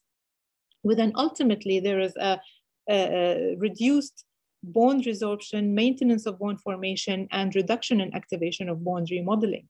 And if we don't have the estrogen, what will happen? So if we don't have that, we will have more of the increased osteoporotic or bone resorption markers, and more of the osteoclast activation will increase the bone resorption and low bone masses and loss of the bone architecture. Of course, this is one part of it, and you do not really focus on menopause and forget that those women are aging. So with aging, we will have the deficiency of vitamin D, the reduced physical activity, and the sarcopenia. And those play together with the deficiency of estrogen in order to promote more of the low bone mass and low trauma fractures. And therefore, if you wanted to talk about the therapies of osteoporosis, I'm sure that you've heard from earlier presenters the role of the different drugs that can be used in postmenopausal osteoporosis. You just need to be aware of what would be the benefit of those, whether I'm targeting vertebral fracture, non-vertebral fracture, or hip fracture, and for how long you would be needing to use those medications for. But if you wanted to talk about the prevention of osteoporosis, then there is the estrogen, whether orally or transdermally, estrogen would be really important category in the prevention of osteoporosis. I'm sure that Dr. Saleh has spoken a lot about the diagnosis and management in postmenopausal women in the Gulf region. And this is something that we are really proud of. And I would advise you that you can have a look at this publication from the group. Now, looking at the HRT, I just want a few things to practical things, like the transdermal is the one which really advocated as an estrogen formulation versus the oral because of the bypass of the liver and the direct effect on the circulation, and doesn't seem to have any major risk of cardiovascular diseases. But if you also wanted to look at the progesterone, it is the micronized progesterone, which is really important to keep in mind that it is minimally adverse effects on the headache, the blood pressure, and the mood. And it doesn't seem to have an increased risk of breast cancer as compared with the main medroxyprogesterone that was used in the Women Health Initiative study. Now, other non-hormonal alternatives for bone, we have the tibolone, which is a synthetic steroid with estrogenic metabolites, and we have the raloxifene. So the tibolone is actually good for the bones with reduction of fracture risk by 50%, but it's actually bad for breast cancer recurrence, as well as bad for the stroke, and it is not FDA approved anyway. Whereas the raloxifene is a selective estrogen receptor modulator. It reduces breast cancer risk, but it's bad for the venothrombotic events, which showed to be increased more than 2.7% with increases of the hot flashes. So it's really important to know what is the priority of the woman. Is it the bone health or is it the vasomotor? And then you can work the options accordingly. A few words about the bioidentical hormones. So those are the identical in molecular structure to endogenous hormones. They're synthesized chemically from yam and from soy and can be compounded. And some of them are actually FDA approved, but they're not FDA regulated. And the position statement from the American Association of Clinical Endocrinologists have published the common compounded bioidentical hormone preparations, which are readily available in the market. And some women are actually, they prefer that because they think that this is harmless and they're just natural or herbal. And you really need to discuss that with your patient before you can, convince her to be off it. Now, a few words about the bioidentical hormones. And we think that it is a marketing term. It lacks purity, potency, and efficacy, and safety measures haven't been really sustained in all studies. And they are exempted from FDA approval because they fall under the dietary supplement health and education rather than the mainstream medical tests for the drugs. And it is definitely not recommended by majority of the scientific bodies. At the end of the day, I'm going to conclude with where I started. Our role here is to enhance knowledge and practices of healthcare providers as well as our patients. So I would suggest that if you are interested in the topic is to log on to either the British Menopause Society or the North American Menopause Society or the International Menopause Society or the Australian one, or maybe later on we will have some society of menopause in the Gulf region. And those societies are really, they vary with the amount of information that they provide free of charge and without subscription. I personally, feel comfortable with the British Menopause Society because of the ease and the how easy and comprehensive their material is, and you can actually access it without any issue. This is my final slide. I just wanted to conclude with the latest recommendations from the American Association of Clinical Endocrinologists. It was published in 2017, but they still hold true that the use of menopausal HRT in symptomatic postmenopausal women should be considered. And there all depends on the risk of cardiovascular disease, breast cancer risk, the age and the time of menopause. The transdermal estrogen is less likely to produce any thrombotic or stroke or cardiovascular events. And the progesterone, the micronized progesterone, is the safer alternative. The American Association of Clinical Endocrinologists and other bodies, they do not recommend the use of bioidentical hormones. And it is really worth noting that they are not recommended for the prevention of diabetes. Some of the published data have commented that the risk of developing diabetes with HRT is less, but then this is not really consistent across all studies. And we cannot say that HRT is a preventative tool from diabetes. At the end of the day, the use of HRT should be individualized, taking into account the metabolic, the cardiovascular risk, and age for all those women. Thank you very much for your attention, and I'm happy to take any question. Thank you so much. Thank you very much, Dr. Huda. That was a very extensive review of a very important topic. I think we have exceeded the time, but I have place for one or two questions. Let me address one of the questions for Dr. Yusuf Saleh. When you decide to stop Prolia, when would you stop it and how would you take measures to stop it? What was, sorry for that, what was the question? Regarding stopping Prolia, when and how? Denosumab. Right, so denosumab is not recommended to stop it once you start. And the reason is that when you stop denosumab, whenever you stop, if you have a reason, a good reason to stop, the risk of vertebral fractures becomes high, especially in the first 6 months after you stop. So whenever you stop denosumab, you have to give another anti-resorptive, usually alendronate or risedronate if you're in a country that uses that medication. The studies with denosumab is up to 10 years and showed progressive increment in densitometry and reduction in both vertebral and non-vertebral fractures, including the hip. So there is the consensus is to once you start, you continue, you don't stop unless you have a very valid reason to stop it, allergies or whatever, something like that, or financial.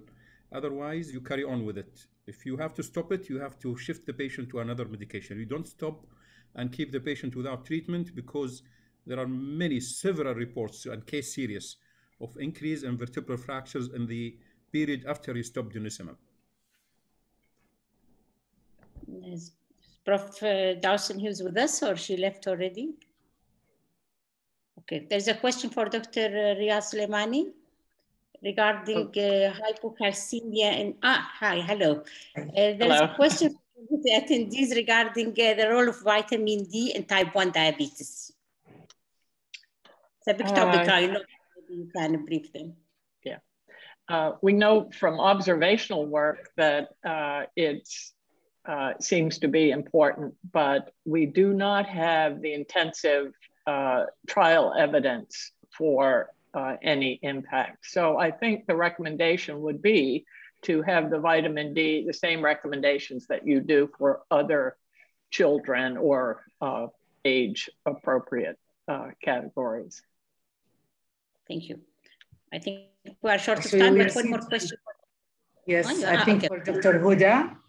Dr. Huda, any role of oxybutylene, in the management of hot flashes? There are few studies here and there, but the results to be often are not consistent. So we cannot really generalize it, and it's not really present in guidelines so far. So I wouldn't really recommend at this stage. Thank you. Nadia, I think we're running short of time also. We have exceeded our timing. Yes, yeah. I would like to thank all of the speakers. Go ahead, Dr. Nadia. No, you start. No, I would like to thank all of the speakers for those outstanding, informative presentation. And I would like to thank Dr. Nadia for co-chairing this session with me. Dr. Nadia. Thank you, and all the best for everybody. Thank you. Good evening, everyone. Assalamu alaikum wa rahmatullahi wa barakatuh. Welcome to this session. I'm delighted to be with you this evening, and I'm very, very proud of all of you who are here on a Saturday to learn and share experiences. So welcome to this session. Thank you, Dr. Dalal. Go ahead. Thank you. It gives me great pleasure to introduce our first speaker for tonight. We have Dr. Ali Al-Muqbili. He is joining us today from Oman. He obtained his medical degree in 1998 at Sultan Qaboos University.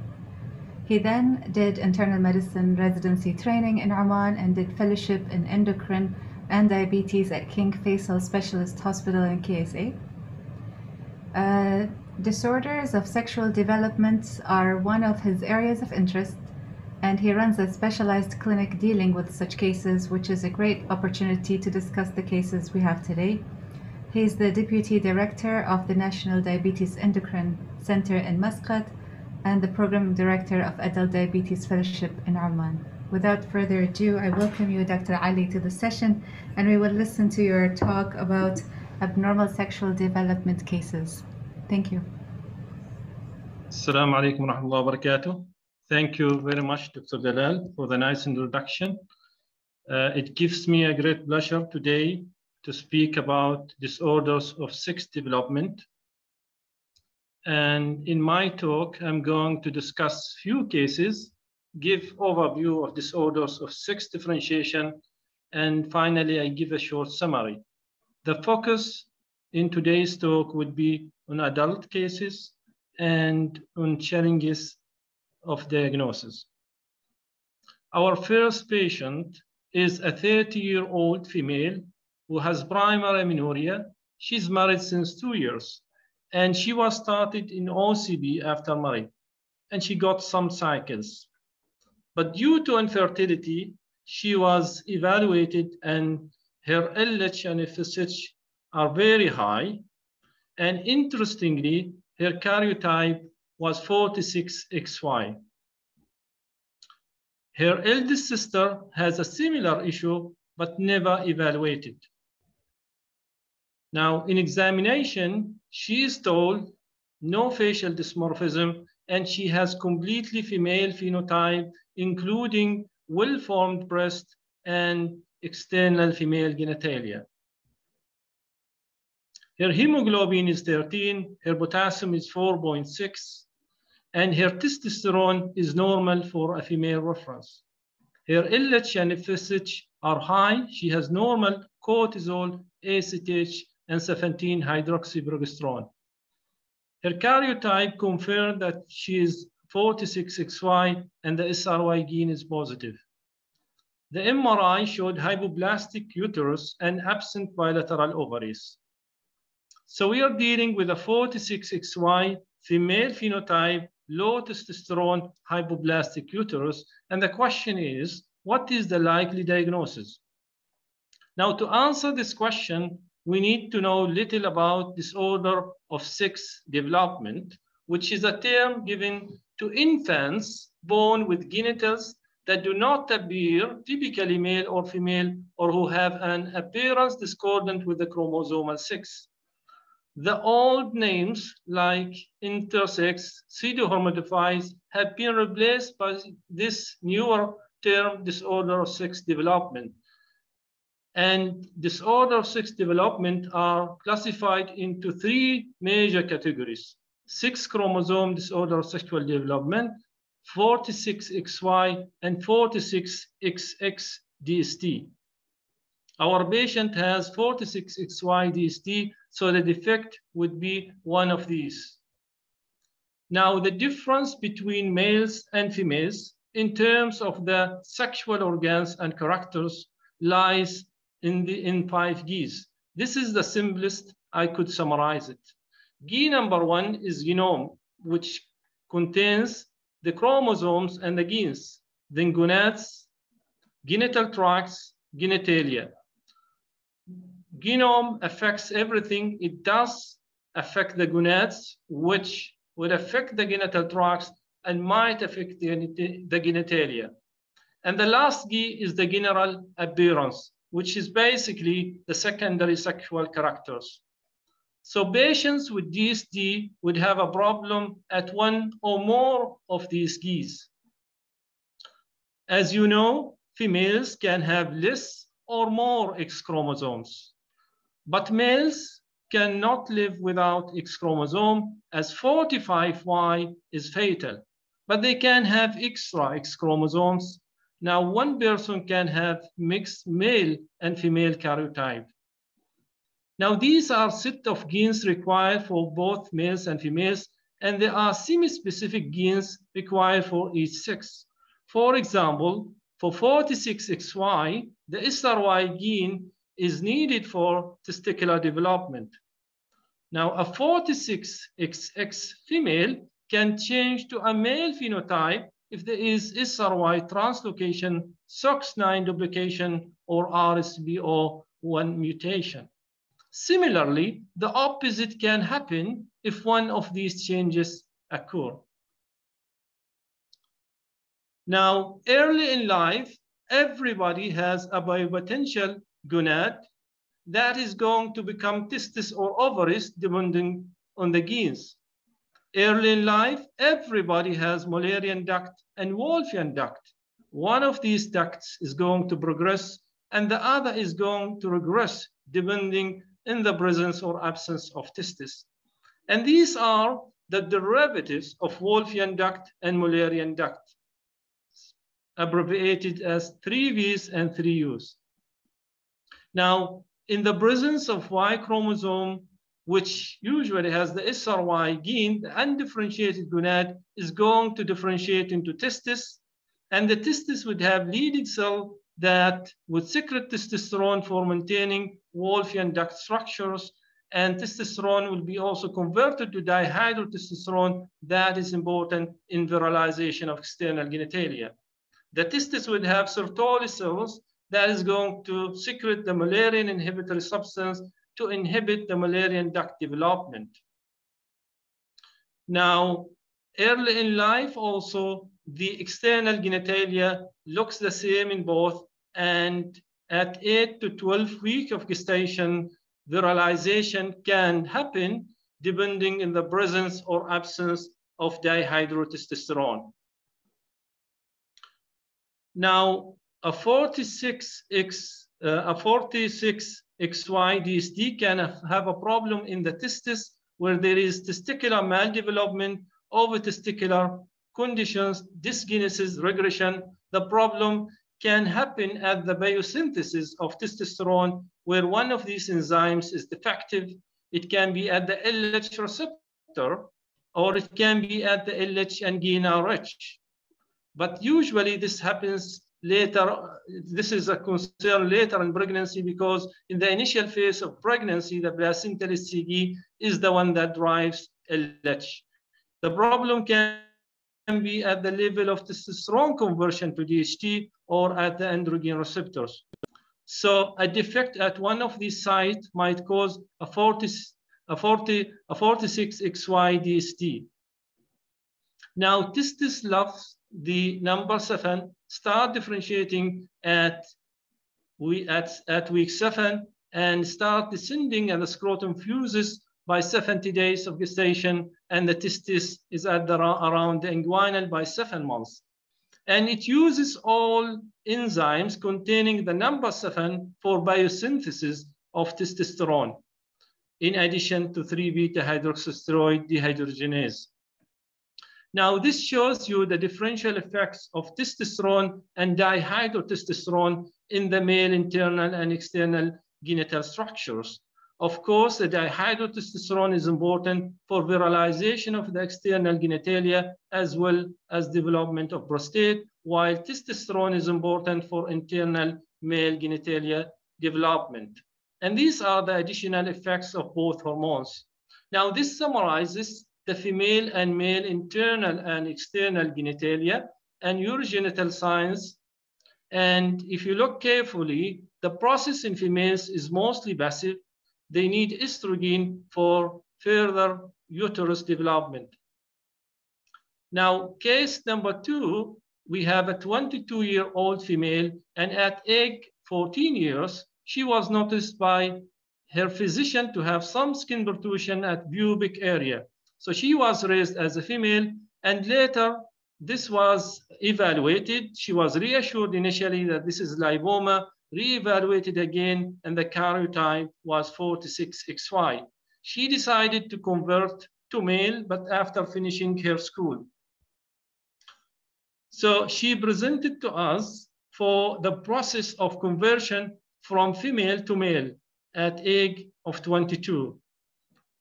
Now, in examination, she has some female phenotypes. She has some hair, no breast, and interestingly, she has a scrotum and testis in one side, no scrotum or testis in the other side. She has clitoromegaly or micropenis and blind pouch.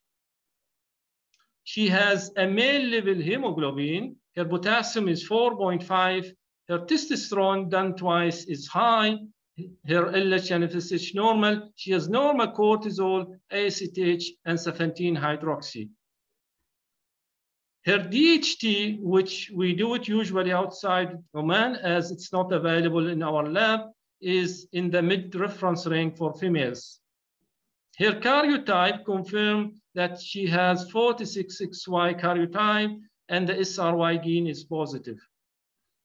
The MRI showed an inguinal lesion in the side of the absent testis. Probably this is undescended testis. So we have 46XY, ambiguous genitalia, high testosterone, normal DHT. And what is the likely diagnosis? So this fits very well with partial androgen insensitivity syndrome. However, she has no breasts, and that argues against partial androgen insensitivity syndrome. And when we look back at the dihydrotestosterone, remember that the identity of this patient is still female, and for a male reference of DHT, the DHT is low actually. The testosterone over dihydrotestosterone is 50, so the likely diagnosis is 5-alpha reductase deficiency, and this was proved genetically. So diagnosis of 5-alpha reductase 2 deficiency is supported by normal or high testosterone, testosterone over dihydrotestosterone more than 20, and urinary metabolites. In children and infants, we need HCG stimulation. In adults, we are auto-stimulated, we don't need that. And because measurement of the urinary analyte is difficult and not widely available, a measurement of DHT with immunoassays may be unspecific, genetic confirmation is usually required. The presentation is very interesting. During infancy, this condition might have very mild ambiguity to the degree that it passes unnoticed, as what happened in our patients. So we don't blame the parents for not discovering this patient. But during puberty, because of high testosterone and therefore DHT, there will be virilization to various degrees. Now, the isozyme type 2 is defective while type 1 is normal, and the low but measurable serum concentrations of DHT is due to normal type 1 isozyme and residual activity of the mutant enzyme. And type 1 becomes important during puberty. It's found in non-genital skin, while type 2 is important early in life and expressed in genital skin. And this is the usual pathway for synthesis of DHT through isozyme 2. And this is the backdoor pathway for synthesis through isozyme 1, which becomes very prominent when isozyme 2 is blocked. For androgen insensitivity syndrome in XY, they can be more of male or female phenotype, depending on the degree of insensitivity, but complete androgen sensitivity will have external female phenotype with gynecomastia. And remember that testosterone and dihydrotestosterone bind to the same intracellular androgen receptor. Now, this is a very important clue for adult physicians for such cases. We know that breast development requires some estrogen, is antagonized by androgen, more correctly by testosterone. So conditions that give us low estrogen, like severe 17-alpha hydroxylase deficiency, would have no breast development. Conditions also like 5-alpha reductase, where testosterone is high and is functioning, it inhibits breast development, while conditions like androgen sensitivity syndrome, where testosterone is high, but it's not functioning, the breast development will occur. So why such cases present late and not detected early? These are some of the reasons. Maybe complete phenotype 6 reversal, mild ambiguity, associated conditions like hypertension that usually becomes of concern during adulthood, primary amenorrhea, absence of breast, pubertal-induced change of external genitalia, and or secondary sexual characters. And in our patient, it is because of these two things.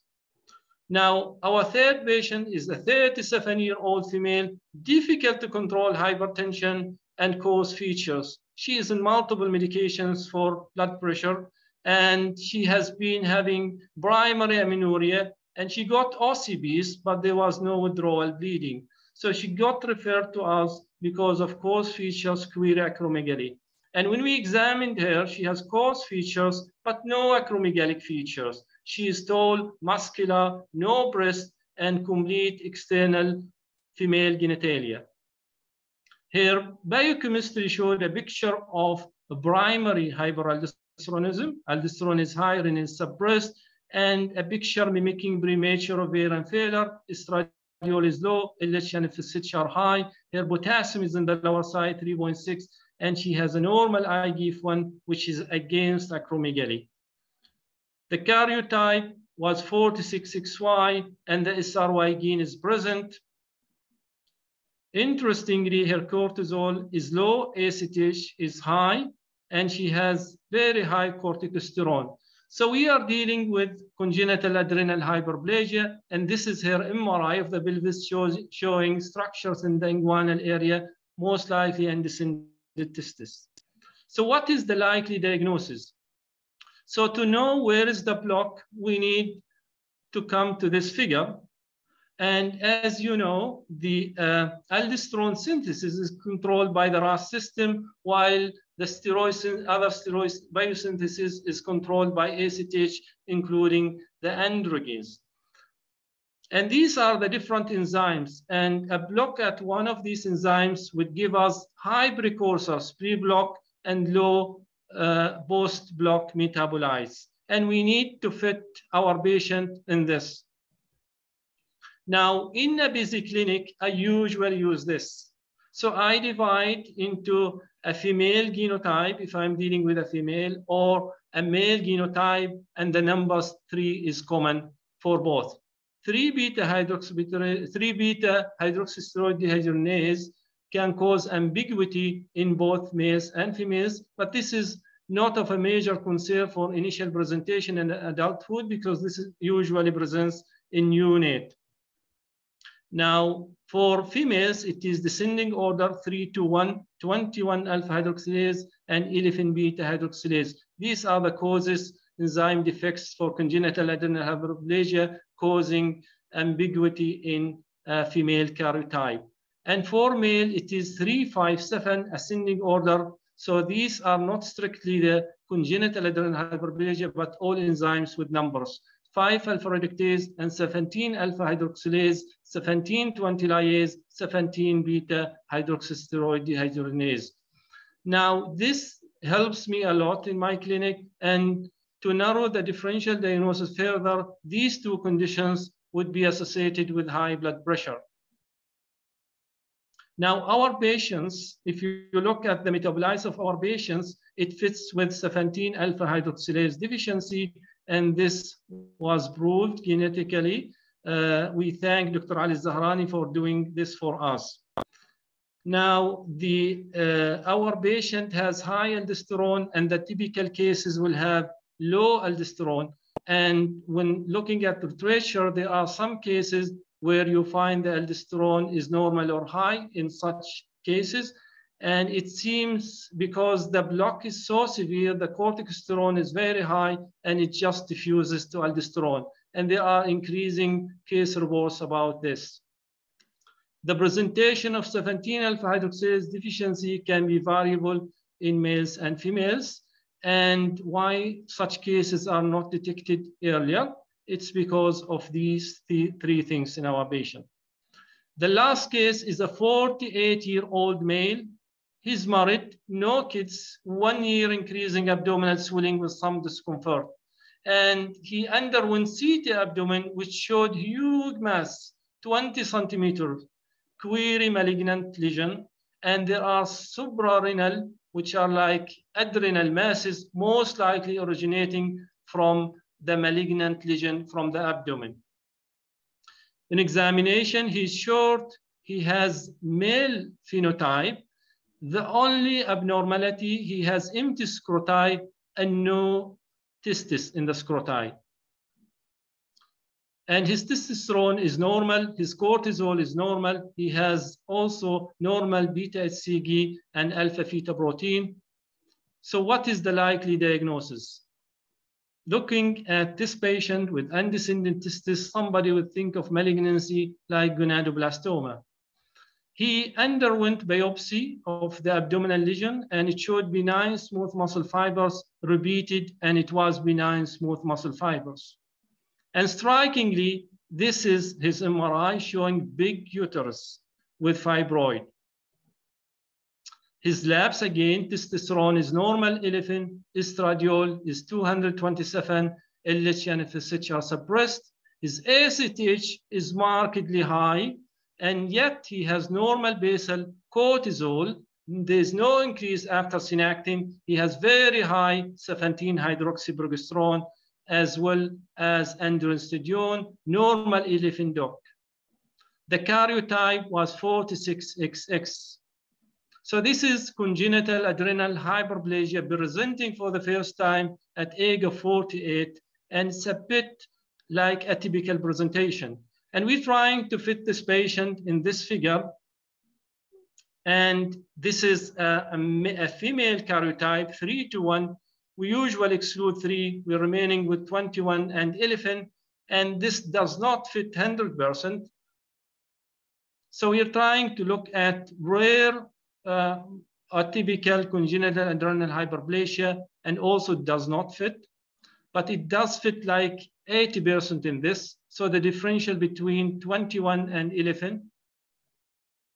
So there are a lot of diagnostic challenges in this case, which is beyond the scope of this presentation.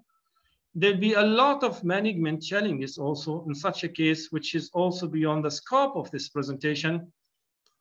We've proven that this patient have 21 hydroxylase deficiency through a genetic study, and this is his uterus and adrenals after surgery. He has big uterus and big adrenals around 18 centimeter bilaterally. In summary, I spoke about 5 Gs. The physical examination would help us identify the genitalia and the secondary sexual characters. It might help identifying the gonads. We would require imaging and labs for the gonads and the genital tracts. We always require karyotyping and sometimes specific gene study. DST with atypical genitalia is usually picked up in the neonatal period.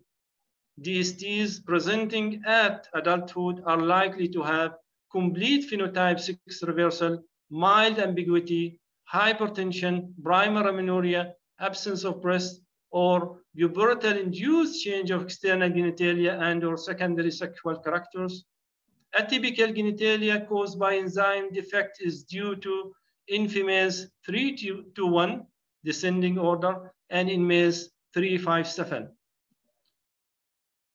For the proper diagnosis, we need proper history, physical examination, and targeted investigations. There are 3 diagnostic tools for adult endocrinologists and not for pediatric endocrinologists: the presence or absence of breast, virilization at puberty, HCG autostimulation. The hormone investigation should be ordered and interpreted in the context of suspected diagnosis, and reference ranks according to genotype 6. Reports of karyotyping and structural images should not suggest only one diagnosis. Thank you. Thank you so much, Dr. Ali. That was fascinating, and we really enjoyed how you simplified and clearly described these interesting cases. I also thank you for sticking to the time. That was perfectly timed. I will move on to our next speaker, and then we will do the panel discussion, inshallah. And in the meantime, if I may ask you to stop sharing, and for the attendees to kindly put your questions in the Q&A, and I'll be happy to direct them to our speakers at the end. Now, our next speaker is Dr. Abdelmajid Al-Sobeihin. He's an assistant professor in Department of Pediatrics, College of Medicine, King Saud University. He's a consultant in pediatric endocrinology and child bone health at the Medical City of the King Saud University. And Dr. Abdelmajid, we welcome you to this session.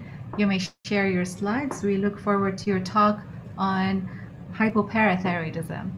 Thank you for the organizing committee for giving me the opportunity to present at such an esteemed Congress of the Gulf Association of Endocrinology and Diabetes. I will talk to you today about hypoparathyroidism, hoping to present an overview of the clinical presentation and treatment strategies. In my presentation, I'll touch on calcium homeostasis, the order and the disorder.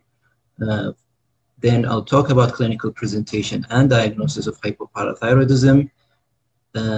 Following this, I'll touch on management goals and end about few bullet points on future directions. Calcium homeostasis, when looked at, reminds us with a busy intersection of traffic. This is due to the huge amount of influx and efflux of calcium in and out our bodies, which requires order to regulate that calcium traffic without causing any complications to our bodies.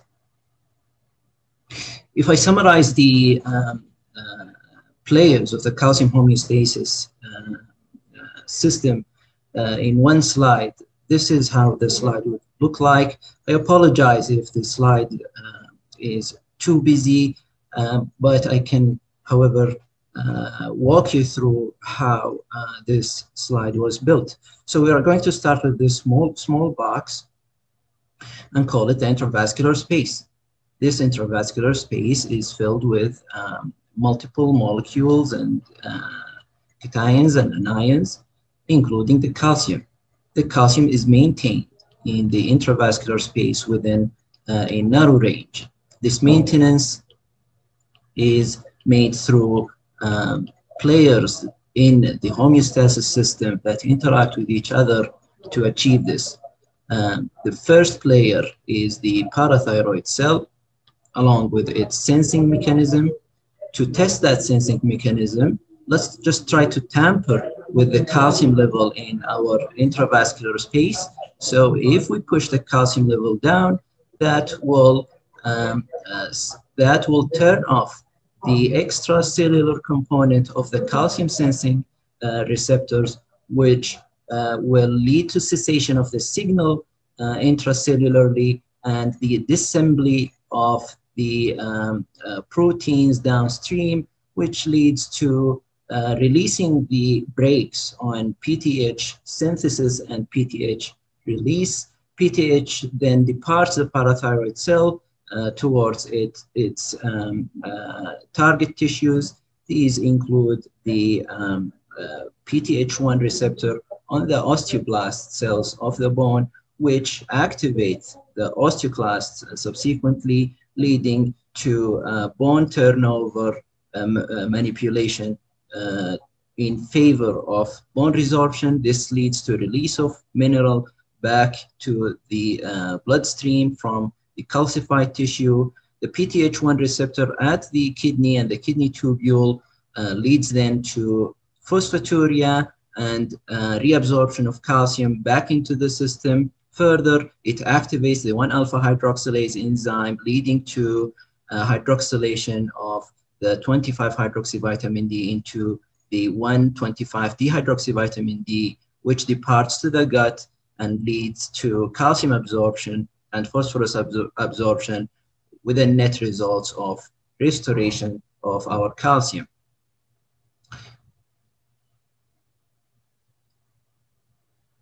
Now, if we talk about the disorders that occur in this system, then autosomal dominant mutation in the calcium sensing receptor, which leads to overactivation of the receptor and oversensing of calcium. This leads to a new set point of calcium where the parathyroid cell tends to keep calcium in lower range.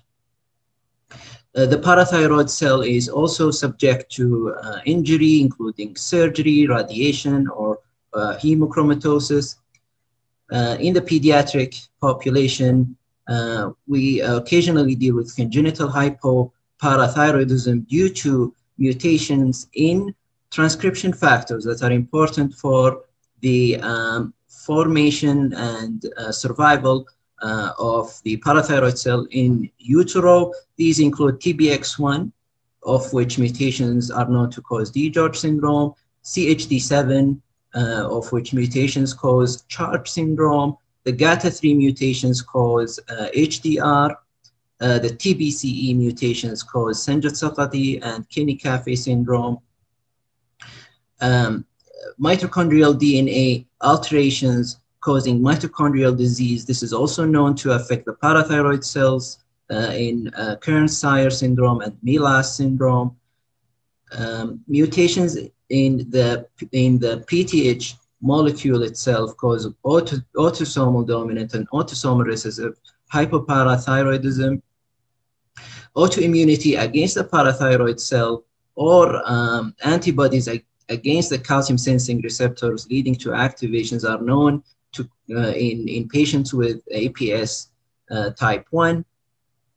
Also not to forget about magnesium, as both hypermagnesemia or hypomagnesemia are known to alter the function of the parathyroid cell, which may lead to hypoparathyroidism. Now, in terms of clinical presentations, these differed according to age groups. For example, in newborns and infants, these individuals usually present with incidental biochemical finding, but most occasionally seizures is the presenting symptoms. Tetany, recurrent stridor, and delayed motor milestones are also presentations of hypoparathyroidism in this age group. When children are older enough to, when children are old enough to express the neuromuscular signs and symptoms associated with hypoparathyroidism, they start complaining about tetany and tingling, muscle cramps, and they are noticed to be fatigued. They also may present with seizures. In adolescents and adults, they usually present with tetany, tingling, muscle cramps, and fatigues. Some of the adults may be discovered to have hypoparathyroidism or hypocalcemia through workup of palpitations or chest pain, where ECG shows findings that are in keeping with hypocalcemia. There is also this description of the brain fog feeling, which leads to decreased quality of life in these individuals. Hypocalcemia or hypoparathyroidism is a multisystemic disease. These systems are either affected by hypocalcemia itself or by the lack of parathyroid hormone effects on peripheral tissues. Also, these tissues are perhaps affected by the conventional therapy that we administer to these individuals.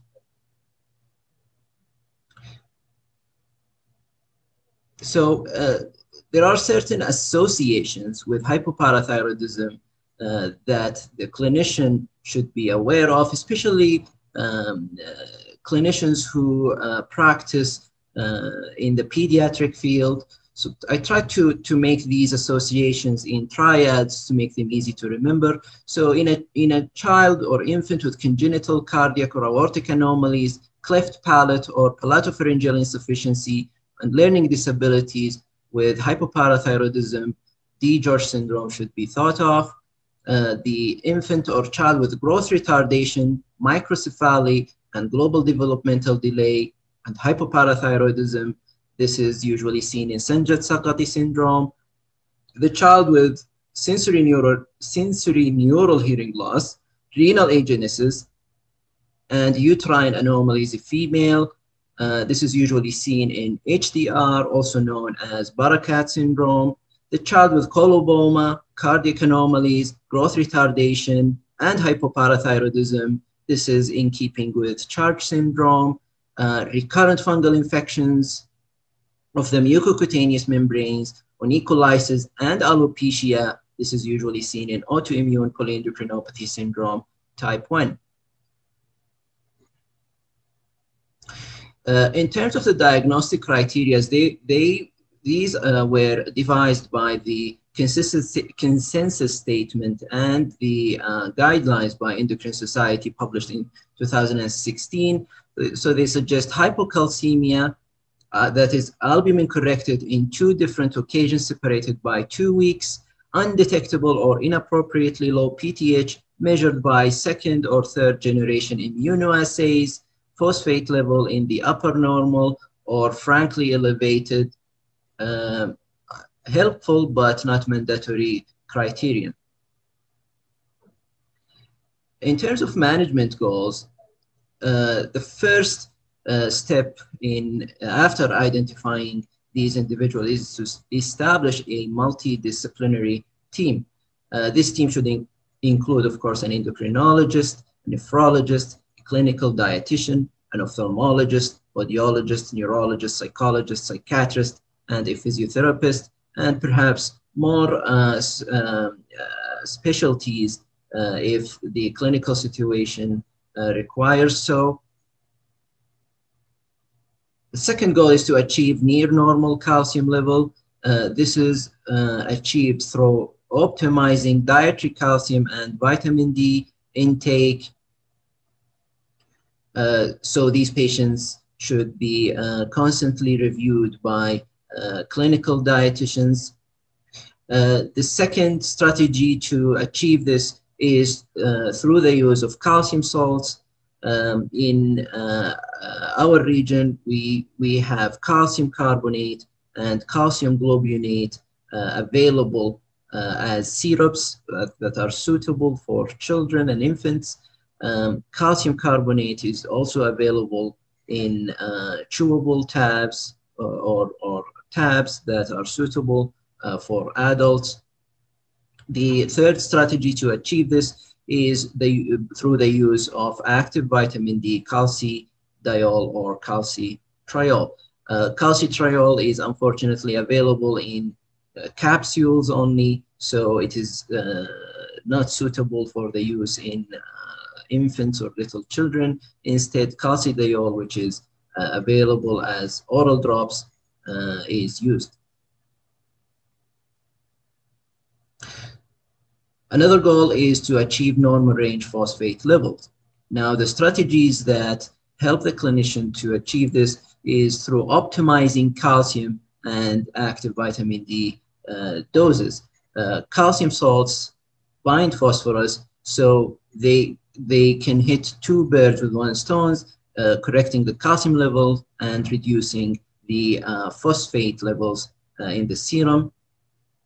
Active vitamin D doses should be optimized just enough to facilitate calcium absorption, but high doses should be avoided as these would also facilitate phosphorus absorption through the gut.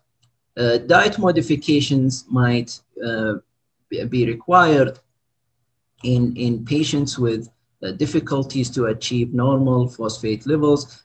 This is done through reduction of phosphorus intake in the diet.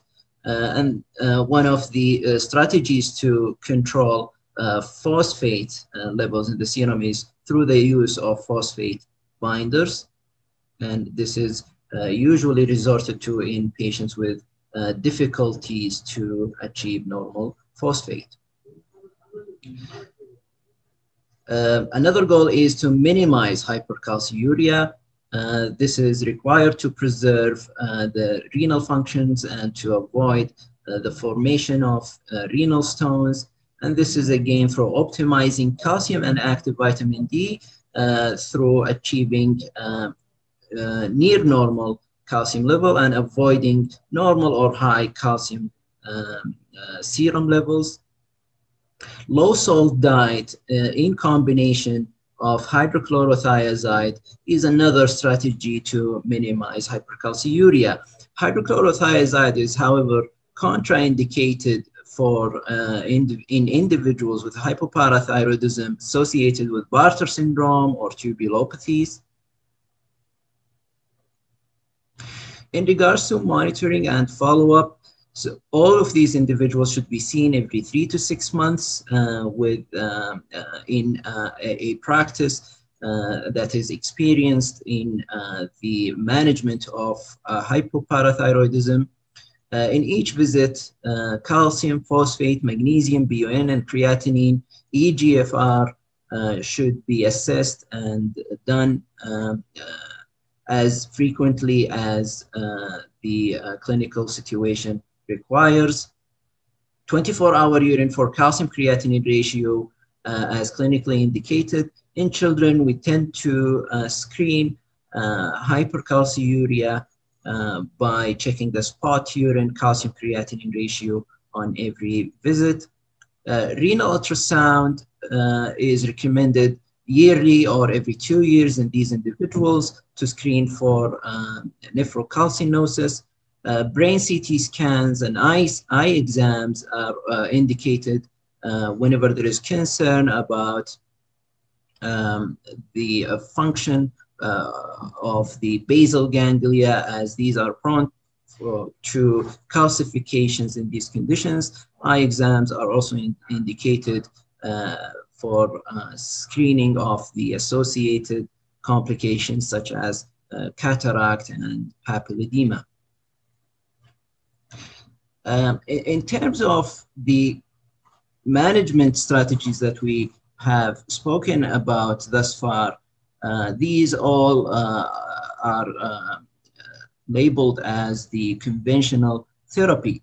Now, there has been issues about the conventional therapy in the treatment of hypoparathyroidism. These issues include the fact that this strategy does not correct the fundamental disorder of the condition, which is the PTH deficiency. Further, hypercalciuria and decreased phosphorus clearance continue to be an issue because of the lack of PTH in the system. The bone turnover is known to be lower than individuals with PTH sufficiency, which leads to increased bone density and perhaps increased risk of fractures due to the ability of the calcified tissues to achieve good modeling and remodeling. The quality of life continues to be decreased in these individuals despite conventional therapy, and a good number of these individuals describe the feeling of the brain fog, which really impact their quality of life. The burden to medical care systems continue to be a concern, as these individuals require multiple visits to the hospital, multiple biochemical testing, and to add to the mix, children that we follow up with hypoparathyroidism have variable calcium levels, and they tend to require multiple hospitalization as their calcium levels tend to plummet each time the child catches a virus or has a bout of gastroenteritis, and this of course adds to the quality of life compromise of these children and families. To overcome these issues, nowadays the era of PTH analogs has come to us. So there are two PTH analogs that are known or being used in patients. The first analog is the recombinant PTH that contains the first 34 amino acids from the N-terminus. This is called Forteo. This is FDA approved for osteoporosis in adults. The use in hypoparathyroidism remains off-label. There has been a concern that the use of recombinant PTH in humans might increase the risk of osteosarcoma in individuals with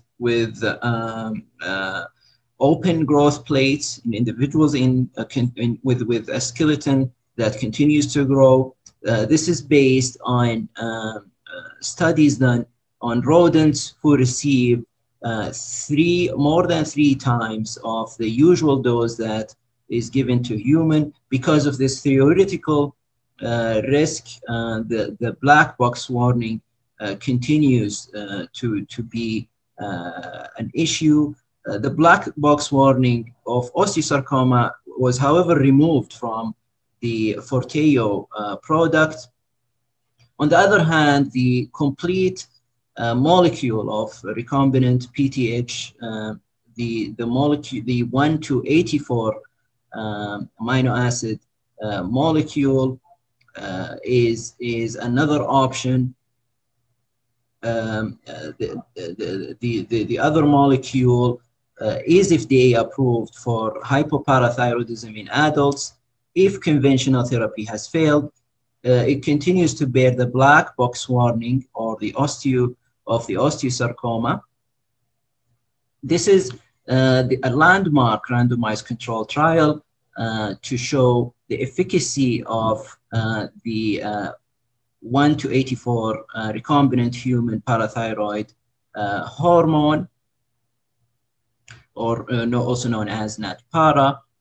The trial is called the REPLACE trial. It involved 134 individuals from 8 different countries. These individuals were randomized to receive 1 daily injections of recombinant parathyroid hormone with a placebo. Both arms continues to receive conventional therapy, with endpoint was to reduce conventional therapy doses by more than 50% with maintenance of calcium level to levels comparable to baseline or slightly above, but not above the normal range of calcium. And the study has shown success of reaching the primary endpoint in nearly 53% at the end of the study, which is 24 weeks, with a safety profile that did not differ from the active group and the placebo group. In terms of future direction, so these interventions, I mean, the use of recombinant human parathyroid hormone should fall within protocols that are optimized to deal with long-term complications. So more studies are required in that regard. Establishing safety and tolerability of PTH analogs in children is still required. There are few studies that looked at the use of PTH analogs in children. However, large studies to establish the safety are required.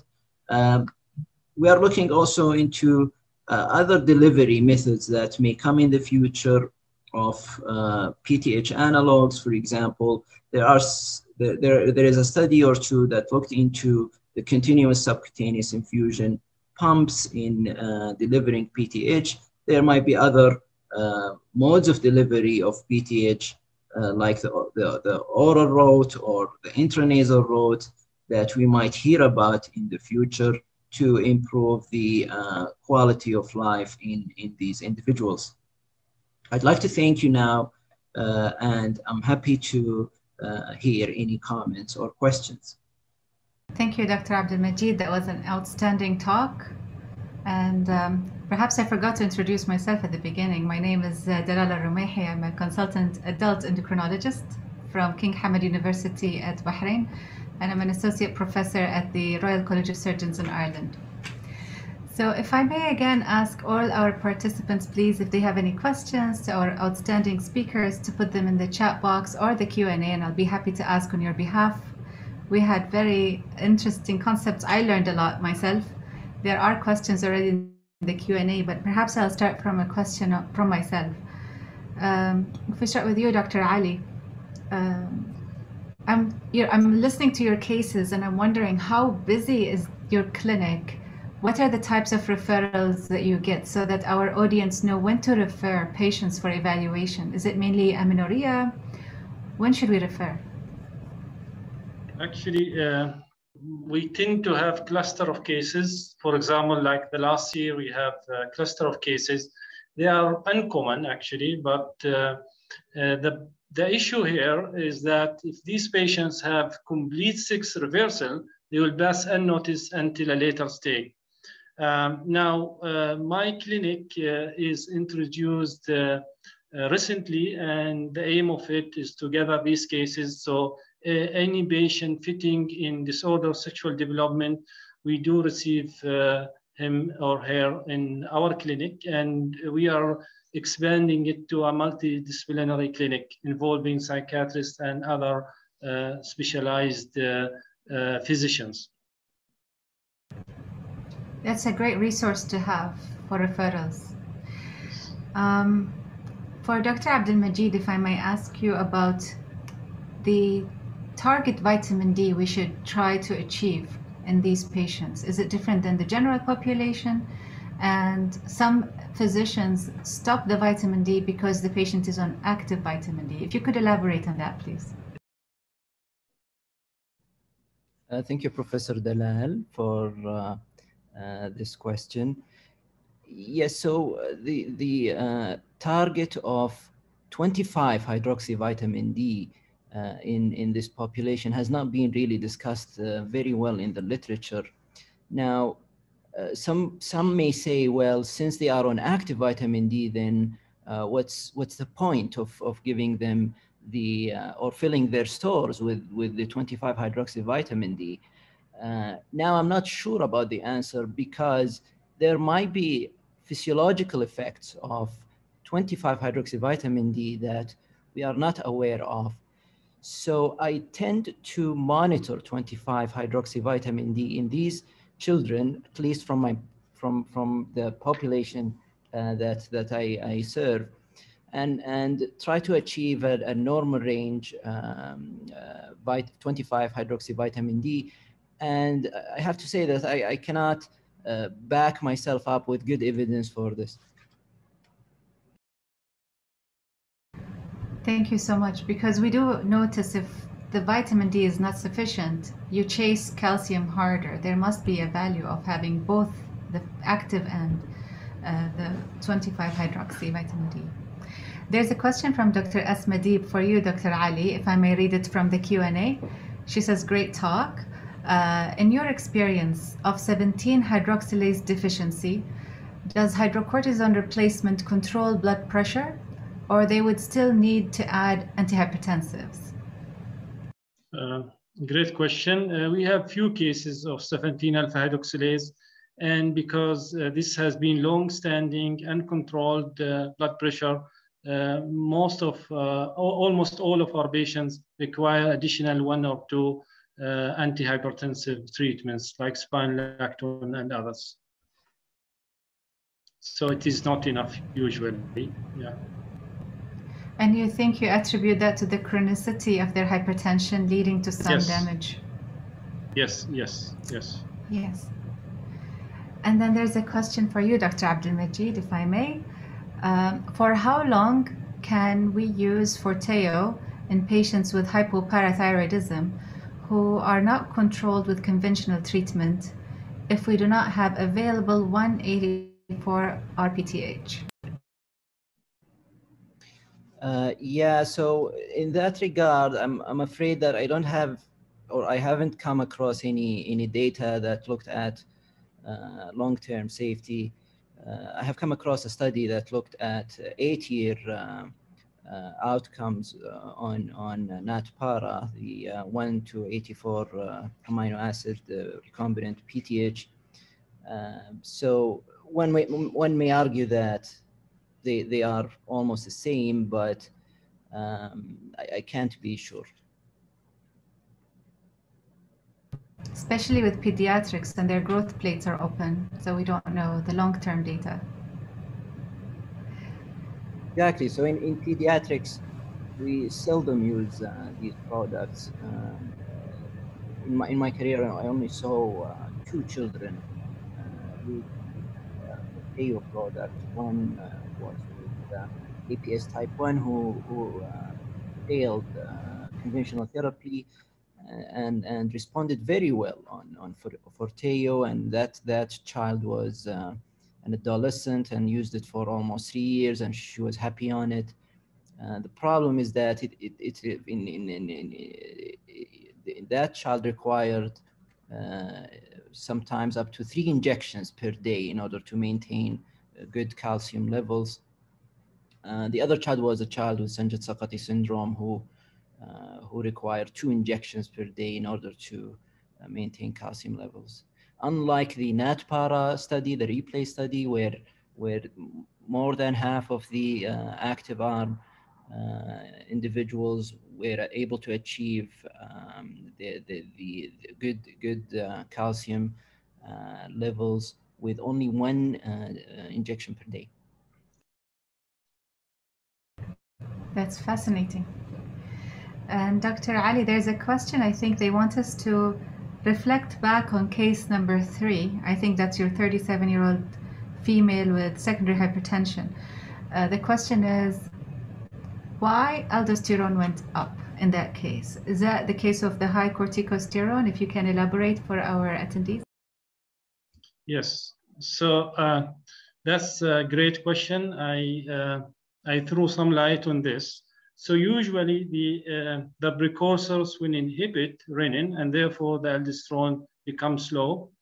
And in our case, the aldosterone is high. And it seems if the block is so severe, you have a lot of metabolites pre-block, and it just diffuses to aldosterone. That's the only explanation. And there are a lot of case reports highlighting this, especially from the Gabonese group. Thank you. And if I ask you again, Dr. Abdelmajid, about the outcome of therapy, that was very important. So it's not just biochemical improvement, but we want to see hardcore outcomes.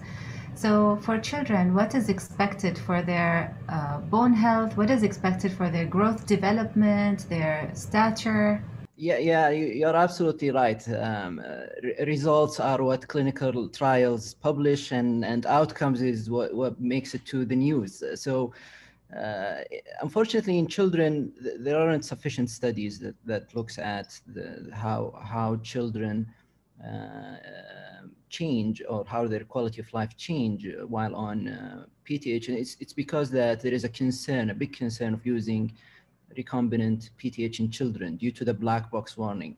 Now in adults, well, I think there should be studies looking at rate of calcification in the basal ganglia function over a long term of follow-up, renal function over long term of follow-up, cost effectiveness and burden to medical healthcare systems. Now, one thing that has been looked at is the brain fog feeling that most of adults express when they are suffering from hypopara, and this feeling has been significantly reduced in individuals who took the recombinant parathyroid hormone. They also improved in quality of life scores. So that is very encouraging. And we hope to see this in children soon. Absolutely. And Dr. Ali, I must ask this question. I know you said it's outside the scope, but what to tell them, how to deal with them? I think it's almost as challenging as finding the right gene and the right diagnosis and what pathway went wrong. And we discuss this sometimes, or I see chat discussions in the endocrinologists group saying what to do in the Gulf. How do we deal with it religiously, socially, legally? And we shy away from it. We withdraw from it as clinicians, but patient rights are there and we have to be there to support them. So what are your comments on that? And maybe Dr. Abdelmajid will also comment on this issue. Yes. So this is really very difficult, and I think 2 or 3 of the cases I presented, they are already married, and it's very difficult at this point to disclose the the condition and what to do with the wife or the husband. Do you disclose to them? Is the marriage like religiously fine? Should they get divorced? There are a lot of questions. And what we do it in like a graded sessions, and we involve a multidisciplinary team, including the psychologist, psychiatrist, and we have also DST committee and ethical committee in our hospital, and we are in contact with the religious people. So we involve all of them in the decision before disclosing anything. And luckily things went fine to the degree that was not expected. We still have like 2 or 3 cases who are already married for several years, and we just discovered them now, and now we are struggling how to disclose the issues. It has to be very careful, and it should be tailored to our tradition, to our like religion and beliefs. And this might need like a full session and discussion, and there will be no consensus, but we do it for the favor of our like culture and religion usually. Yeah. Yeah, thank you for raising this point, Professor Dalal. I do agree that this area is still part of a taboo that doesn't really get touched when it comes to our societies. Now, it is very sensitive to the extent that when I see a child with the classical 21 hydroxylase, that child be a female in her regular follow-up, when I ask about the gender roles, and the parents get a little bit upset. So I totally agree with Dr. Ali, and usually they say approach to chronic illnesses is through the biopsychosocial structure, but in our society, I would add the biopsycho-religio social structure in such presentations. I have to point out the suffering does not, or the psychological burden does not begin at diagnosis. These individuals, if you look back, they are in a limbo, and they are usually confused because most of them, they have gender roles that are not in keeping with their internal feeling for their entire life, until a smart physician like Dr. Ali comes and say, well, we figured out what's wrong with you. So the story doesn't actually begin at diagnosis. The story starts from long before diagnosis. Totally agree. Well, it gives me an opportunity to call upon GAED as a society to put together some kind of guidance, some kind of committee over the region. We are so common among, whether it's Oman, Saudi, Bahrain, Kuwait, Qatar, UAE. We can put something together, maybe follow the same model that's for diabetes in Ramadan, which has chapters and different things, and religious and legal. Luckily, this is less common, but it's more significantly important in religious and social aspects that maybe GAED can lead a path towards a start of a guideline, or a start of a consensus, maybe. Totally agree. Yeah. And I think with that, we will conclude this session to stay on time. That was a fascinating discussion and great talks. I really learned a lot and enjoyed it. Thank you so much. And I'm sure our participants appreciate it as well. Thank you and have a great evening.